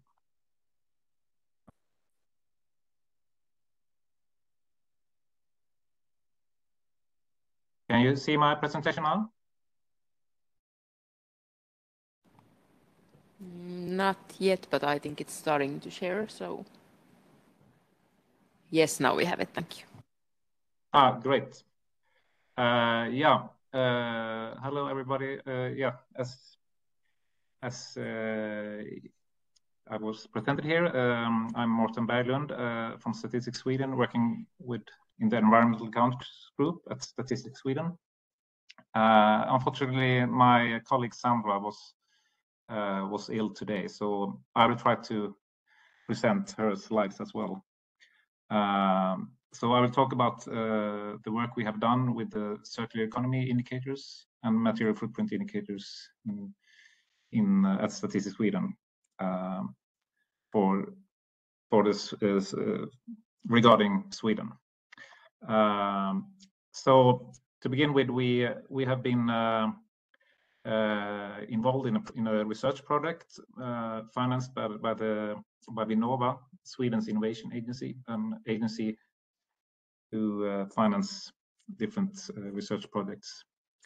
And we have been involved in this project since 2020 and try to develop the circular economy indicators. And we have published a special web page for circular economy indicators at the Statistics Sweden's web page. And a little bit more about the circular economy indicators in Sweden.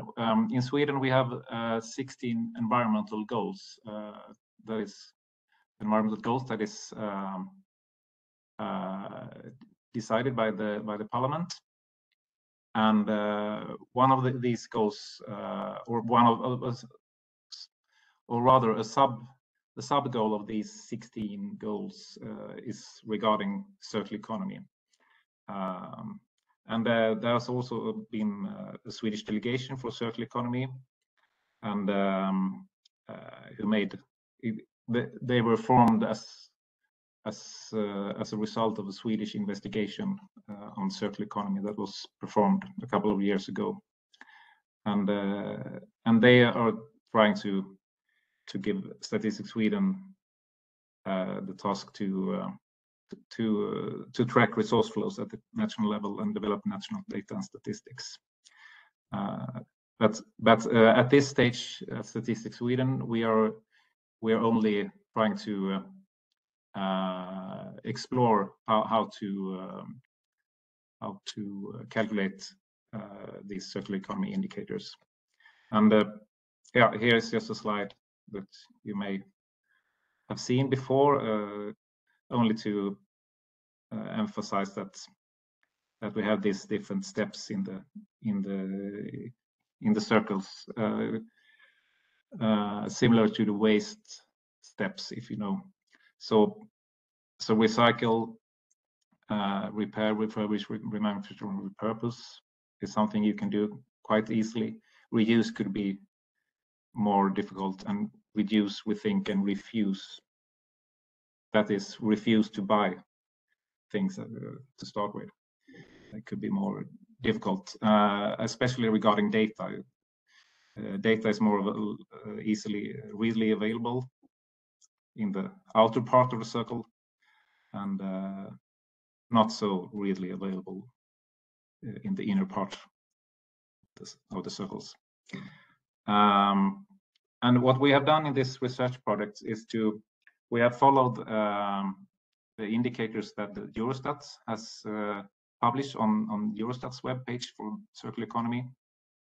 So we have followed the Eurostat structure that Arturo talked about earlier in this session.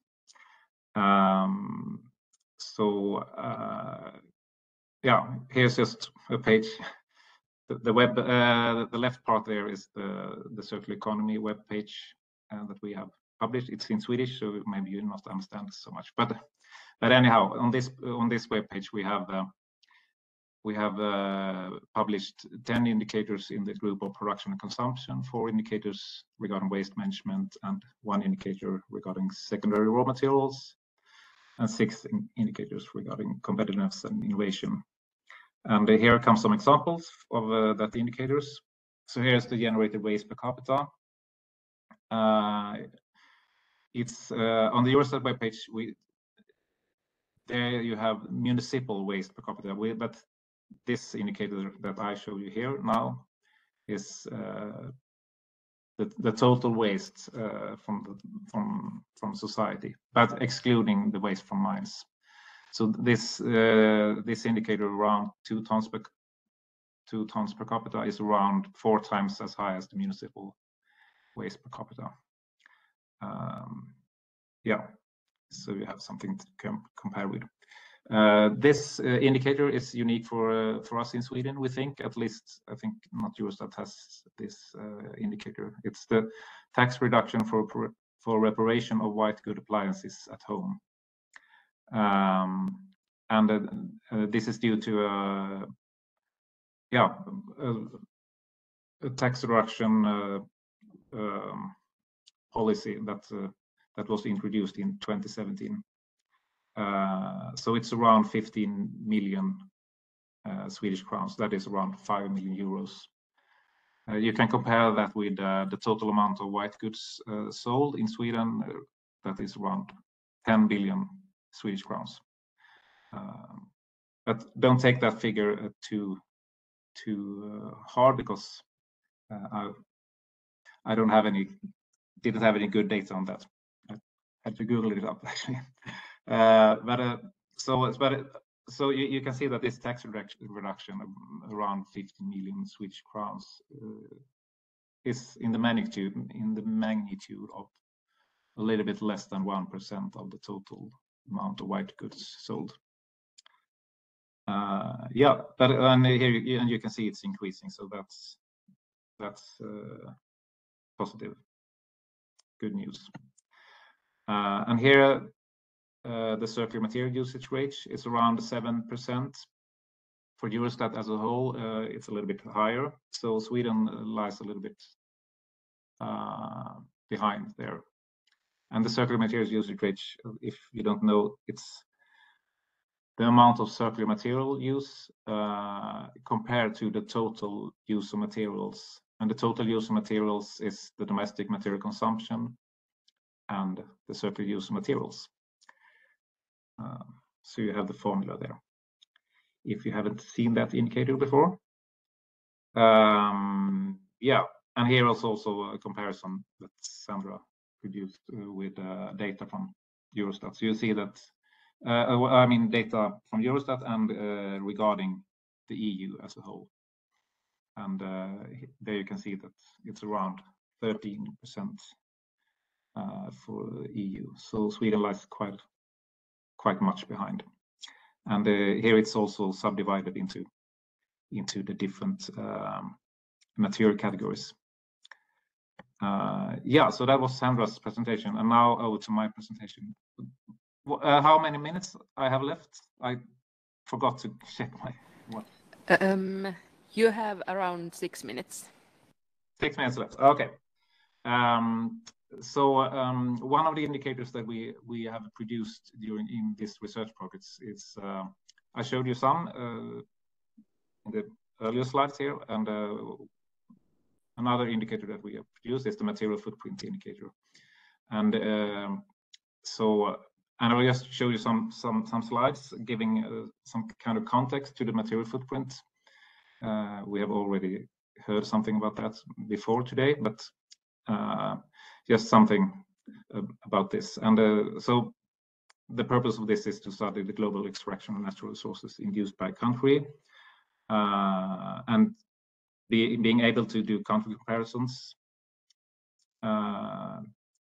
material usage per capita, and make correlations between material footprint and the country's economical development, e.g. the gross domestic product. Yeah, and how the material flow analysis couples to the circular economy, and something about production, consumption, and some results. So a quick overview of the coming 5 minutes here. So here is just a picture of the environment and the society, and how you have the inflows into the society that is normally covered by the material flow analysis. And you also have the outflows from the society, waste and CO2 emissions. So in essence, you can sort of picture every environmental problem in this picture. And the circular economy, the purpose with the circular economy is, of course, to recycle the waste back into the society.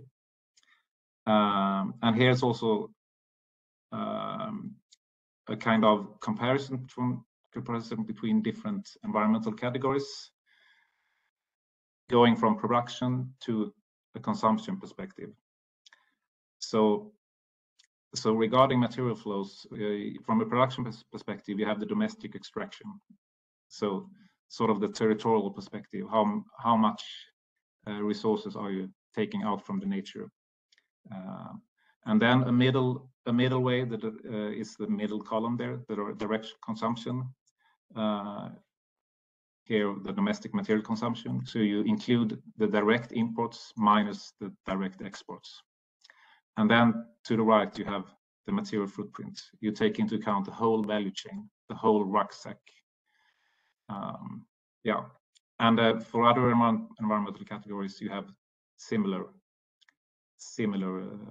step from production to consumption perspective. For instance, energy production to energy footprint, territorial greenhouse gas emissions to carbon footprints, or if you go to economical indicators, GDP to global value chains. So just to give a context where 2 minutes. Material footprints. Sorry? You have 2 minutes. Yeah, thank you. So here's an example of how the results from the material footprints. And I forgot to tell you an important part here. How did we calculate this? Yes, we used the Eurostat's RME model, the raw material equivalent model. So we used their model and put in our Swedish data, and and got these results. So you can see it's around 25 tons per capita. To compare with the EU average, it's in EU 14 tons per capita. So Sweden lies quite much higher. Here in absolute levels, around 250 million tons. And here we have made a comparison between the domestic material consumption versus material footprint. And for the Swedish case, they are very similar. So we aim to look into this and wonder how they could be so similar. So here is a little bit what we are going to do in the future. We think more analyses, e.g. the similarity between the domestic material consumption and the material footprint, as I just mentioned. Model development, other alternatives to use that model. The possibility of doing regionalization may be possible on county level. Actually, we have DMC data probably available on county level in Sweden. And here are some links. Thank you. Thank you, Morten. And thank you also, I think you made it in my 2 minutes notification. Yeah. Yes. So then I suggest we move directly to our third presentation, and then we have time for questions afterwards. So our last presentation for this session will be made by Dr. Kees Balde, who is a senior scientific specialist at the Sustainable Cycles Program, hosted by the United Nations Institute for Training and Research. And Kees is the initiator of the e-waste monitor series, co-founder of the Global e-waste Statistics Partnership, author of various global, regional, national e-waste and battery studies, and manager of research projects. So over to you, Kees. Thank you. I hope we are all awake and you're up for my presentation. And I'm very glad to be here. Because I'm going to talk about things which are very important to us, because we all know that critical raw materials and secondary raw materials are essential in the functioning of this pointer. No, they're also essential for our wealth. Without these materials, we wouldn't have some mobile phones. We wouldn't be able to, also meet each other. And it's also very important for the jobs that we have at national level and at global level. And we also need these same materials which are used in the pointer, in the phone, in our batteries, if we want to decarbonize, decarbonize our economies. And it might also be that we might use less of them because we are going into a circular economy. However, we don't really know all the facts yet. Well, to what extent are we going to demand these materials in the future? How much can we actually obtain from recycling? And this is very important because, like recycling, it might be very important because at this stage we are relying on these goods from mines, from primary materials, and some of those mines are outside of the European Union, only in a few countries in the world, and they are and their supply is not for sure. So I will be talking about what are the facts and the findings and how can we use this for decisions that policymakers need to make. And this is one of the main questions what the project, what I'm going to talk about, is going to answer. It's the Futurum project. It is a Horizon Europe project. It's funded by the European Commission. It lasts for 4 years. There are 29 partners from 11 countries across Europe. And we want to understand the availability of the secondary raw materials in the urban mine in Europe and the future supply and demand, with a focus, of course, on the critical raw materials. And we will look into 6 waste streams. We will look at e-waste. We will look at batteries, at mining waste, slags and ashes, and also vehicles. And I think I'm forgetting one, but that doesn't really matter for you. Because if you want to look it up, I can really tell you to go to our website. And one pivotal thing, if we want to understand the recoverability and also which secondary raw materials are available in the urban mine, we have to map some materials in very low concentrations. Like some mobile phone is already quite light, and it will disappear in the mass balance for Europe. And then even if we want to zoom into the gold or the neodymium embedded in these things, it will become smaller. So we really need high quality data at very low concentrations. And we also need to understand which of these materials are recoverable, which of them are becoming resources into the future. And this is the bridge into one framework which has been developed by the UNFC, which is the United Nations Framework Classification for Resources, which is a global standard to communicate recoverable quantities based on the maturity level of the recovery project. It is a standard, so it can work for each country in the world, and it has been around for several decades, and it has been applied for the primary resources and for energy materials. In the Food Forum project, we're going to expand this for secondary raw materials. To give you a flavor what this looks like, because it might be the first time that some of you are hearing about the UNFC framework classification, and I think it is a very nice concept which looks into the viability of a recovery project on several axes. Is it technical feasible? Is it feasible from a societal point of view and for the economy point of view? And what is the degree of confidence of the resource that we have in the mine or in the urban mine? And this will be assessed with 3 axes.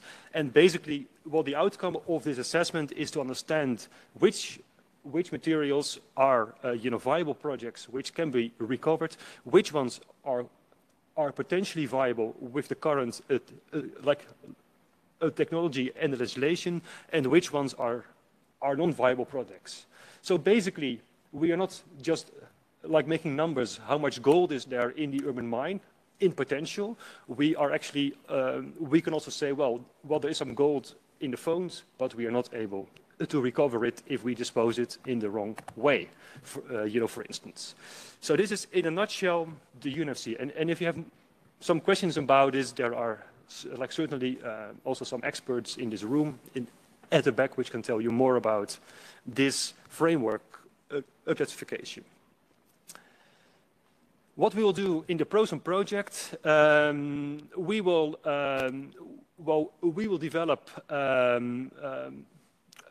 some methods how this can be assessed for the urban mine, because this is new and this has not been done before. We will develop a generic method which we will test in 17 case studies, and then make better, and then hopefully also make data sets in a consistent manner. How many of the secondary raw materials are in the urban mine in the European Union, and eventually the methodology which will be done plus the data sets, it will be tabled into the relevant groups at at the UN level, for instance, here at the UNECE, what do we hopefully, like one of the candidates for the standard, how this can be mapped across the entire globe. We are not going to develop this UNFC in a silo. It's my personal goal, and that's maybe me because I come from statistics, that also these data sets and the needs for data for the UNFC is having some conceptual link with official statistics. And this is also the reason why I'm here talking to you. In the official statistics, so also the Foodtron project is also going to make just boring data sets. It's like sometimes people say, it's a boring, like IT project where we are going to make data sets and we need to harmonize it and publish it online. And of course, we have to find users for that.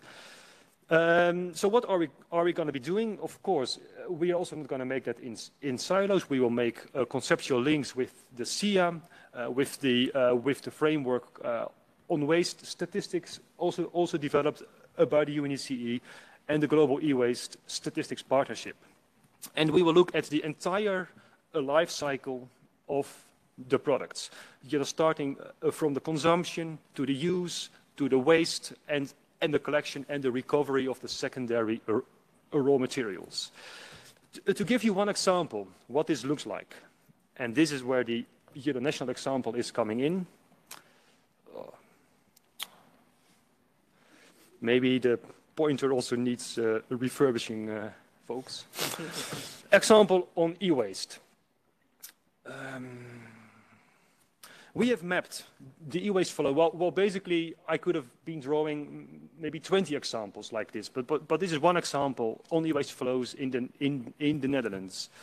This is a project that we have done together with the PBL, which is it's the assessment agency, which wanted to know what are the impacts of the circular economy in developing countries. So what if we are becoming a more circular in Europe? What's the impact in our country plus on the rest of the world? We started with mapping the e-waste flows. So basically there are over 300 kilotons of e-waste generated each year, and we wanted to understand how are they disposed of. Like about 1/10 of them, of the weight, is disposed in the waste bin. So people don't know what to do with the mobile phone or with the toothbrush, and they just throw it in a mixed residual waste, and the resources are mostly gone into some incinerator or in a landfill. About half of it is compliantly collected and recycled. So basically, with the compliant collection and the recycling, some secondary raw materials are brought back into the economy. However, the real critical ones, such as the neodymium, etc., are at this stage not being recovered. And finally, scrap dealers just make a lot more money if they mix their e-waste, their fridge, with the metal waste, which is also happening a lot. About 1/3 of the e-waste is ending up like that. And finally, also some e-waste is exported for reuse with all the consequences in other countries, which I will talk about later. But what I want to tell to you is the potential of this data set, because this is just one example. And maybe it is not the best, because I can think of like many other examples which we can use. So therefore, like allow me to demonstrate like what is possible with these data sets. The underlying data set, in order to make these things, it covers the consumption data, like lifespan data, stock data, waste and waste generation data, and waste management data for 54 different products. And one product is a mobile phone, or a fridge, or a dishwasher. For each of those products, we know the material composition in our project. So if you want to know how much gold is in this mobile phone, we have the answer. If you want to know how much neodymium is in the magnet of a hard drive, we have the answer. So we know the material composition at product level, which we can also link into into the waste flows, which allows an assessment of the from product into waste and the recycling for all the materials embedded in this waste flow. And we also try to link this up with the official statistics, of course, because we are, if we're making data, we also want to make the data, and therefore we need statistics. So we have made conceptual links with the trade statistics, and also with the waste statistics. And we have data sets of around 50 countries in the world like this, and for the other countries, well, we have the estimates available. So I really encourage you to be also looking into this, into our publications, how this could be useful for you. And I just heard I only have 3 minutes left, which is maybe 2 at this stage. So I will now go into what you can develop, what I want my main points are. We are in the Foodtron project. We are now making the methodologies and the data sets. And you can imagine that this is going to be very tough. We have to map the statistics up to now. We have to make projections. So it will take us a couple of years before we are there. And by the end of the project, which is in 3 years' time, from now, we have the data sets for each country in Europe, plus some other countries outside of Europe, from now up to the future, and we have published them into a database. And there was one request made by DG Grow, which was specifically to make a draft proposal on secondary raw materials statistics for Europe. So that was kind of roughly mentioned, well, you have to make that. So we have to do that. And that's also one of the reasons why I am here, because I want this deliverable in the project. Well, it has to be useful for you, statisticians. At the same time, let me go into my final slide. We cannot develop it on its own as researchers, and then just throw it to you, and then you're like, yeah, but do we really want this? No, I think we have to develop this in a dialogue, and in this dialogue, we can also further hear what you think is useful for your needs at the national level. In this dialogue, we can also learn from each other's data sets, because we are going to make data for each country in Europe individually for 54 different products for e-waste, but we're also going to be looking at slags and ashes, at mining waste, at batteries, etc. And I think this dialogue is going to be very important, because we also want our data to be used as much as possible. So this is, I think, the open invitation with which I would like to end, and I have 1 minute, so I would really use this 1 minute for you to think about how you're going to be using this invitation. Thank you, Kes. I think instead of thinking for 1 minute, we will open the floor for questions, and we will use it for that. So now I think we are a little bit behind on schedule, but we have some time even, and then we can continue after half past as well. I think we will lose interpretation, but we will manage, I think. So any questions on this? I think at least I have Armenia here.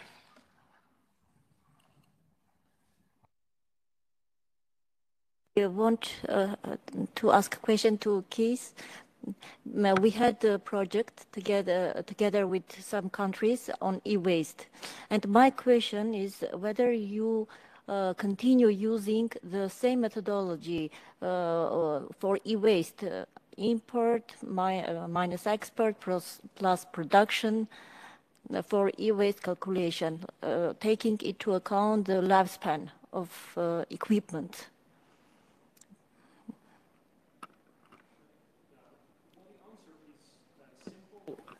Yes, it is one of the core functions which we will still use in our in this project too. However, it will be further sort of enriched with the material component. And if you are interested in the follow-up of that project, we also made some new tools and new data and statistics for the entire CIS, including your country. So perhaps this is a follow-up action which I can also contact you further on. Yeah.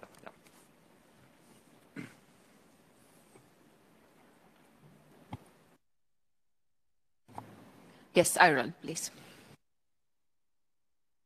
Lord, for wind-generated electricity, I'm wondering, it wasn't in your graph with the energy mix of energy used, but maybe in the carbon intensity of energy.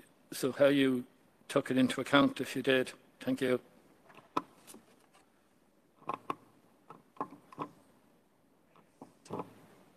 Yes, thanks. Yes, that's of course an important aspect, the renewable energy and also the transition towards renewable energy. It's also in the part. Indeed, it's part of the energy mix. So we did look at the fossil fuels separately, but indeed we also in the energy mix we looked at the transition towards the renewable energy sources. Yes.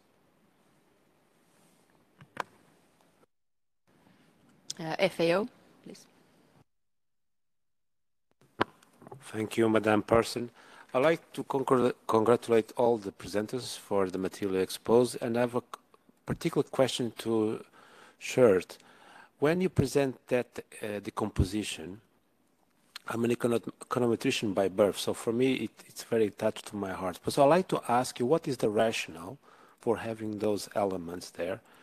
Why was that level of desegregation? Is there a theoretical model underlying, etc.?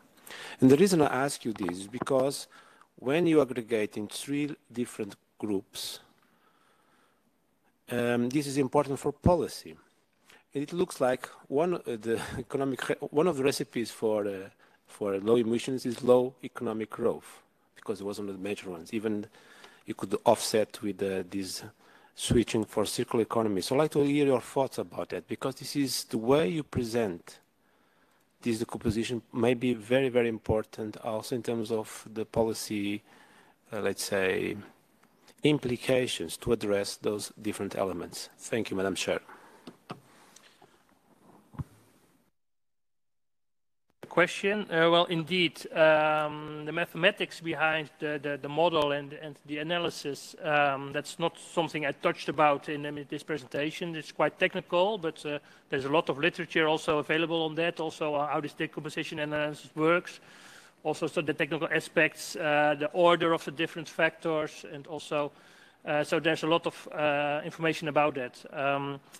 And indeed, the policy implications are, of course, then very important. Indeed, what we see is that, of course, economic growth or degrowth or whatever will happen is an important factor.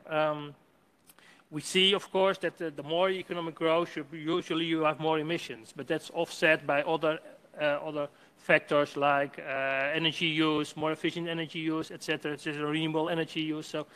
So what we're now doing, well, we have now these results, but we still feel we need to fine-tune them, to check them, and also to do some extra analysis to see, to check, for example, if we change the formula, what has the impact on the results before we indeed go public with them. So that's what we're coming to do the next year, because it's of course very vital that you, if you bring this out and you also try to explain this to policy users, you have to have the right context available and also to have the right explanation behind it. Yes. Thank you. Do we have any more questions? I think there's no questions online. And oh, there, Eurostat, please. Thank you. 2 comments about the composition analysis and perhaps 1 question, but I think it was more or less answered, so I just asked for a confirmation. I am very happy that the Statistics Netherlands is following up this work. I think it's very important, and I would be happy that more countries work on it. I also am happy for a second reason, and it's that I see you are working with long time series. This is something that we have supported for a long time that we needed longer time series of SEEA data for this type of analysis. So I'm happy that you are working in the decomposition and that you are building long time series to do this type of analysis. Now, my question is, have you talked to your policy users already? Have you shown these results to your policy users or not? My understanding is not yet, but could you explain it? Because we did show them to our policy users and they were unprepared for what we showed them. Thank you. So we have not shown our results yet to the people in the ministries, but we have discussed them with the Dutch Research Institutes, the PBL. So we are discussing at that level, and also because they are responsible for our circular economy monitor, and also they have the direct link to the policy users. So we are at that stage. So we are well, we're doing it, but still we need to take another step also to go to the real policy, the people in the ministries, and also what we're now thinking about a kind of a news article, general news article to publish this. Thank you.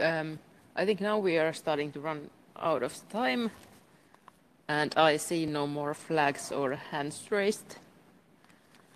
So, and this was the final words of our session, and I think as a conclusion, I got 3 points, so I will be also really fast. What I got from this is, first of all, I think what was common in all the presentation almost is that it is a joint effort all the way from the beginning with the Circular Step program to researchers and statisticians and everyone working together. It was a common denominator in everything. And secondly, it was the right mindset. So we have it already. I think the people in here, we know this is important. But once we get everyone else on board as well, I think we will start getting more data and we will start getting our numbers understood and so on. And then one thing that, third one that was common, I think, in all the presentations is that it was said almost literally in many of them, it's that it is important to have the data and it is important to look at the data. And I think those are the key sort of things I would take away from this session. And now I think that we have had quite a lot of food for thought. So then maybe we will start closing the day with some words about food for our stomach from Michael. So, Michael, please go ahead. Yeah, thank you very much. Thank you very much, Johanna, for guiding us through the day. I think this was really, really interesting day. I loved it a lot. Even if we had some challenges in the beginning, I think it turned out then finally we could focus on the substance and have good discussions and presentations. Yeah, let me finish this with some good news. First of all, the first good news is that your badge is also valid tomorrow and the day after tomorrow. The other good news is for those who signed up for the dinner. You should have received now an email by Caroline, but I also will put it on the screen again where this place actually is. It's at 7:30 in the old town. So maybe you take a picture of the address and then Google it, where to find the place. So you have time enough to walk there and maybe you can use it also for a stroll through the city. The maybe not so good news is I invite you to be tomorrow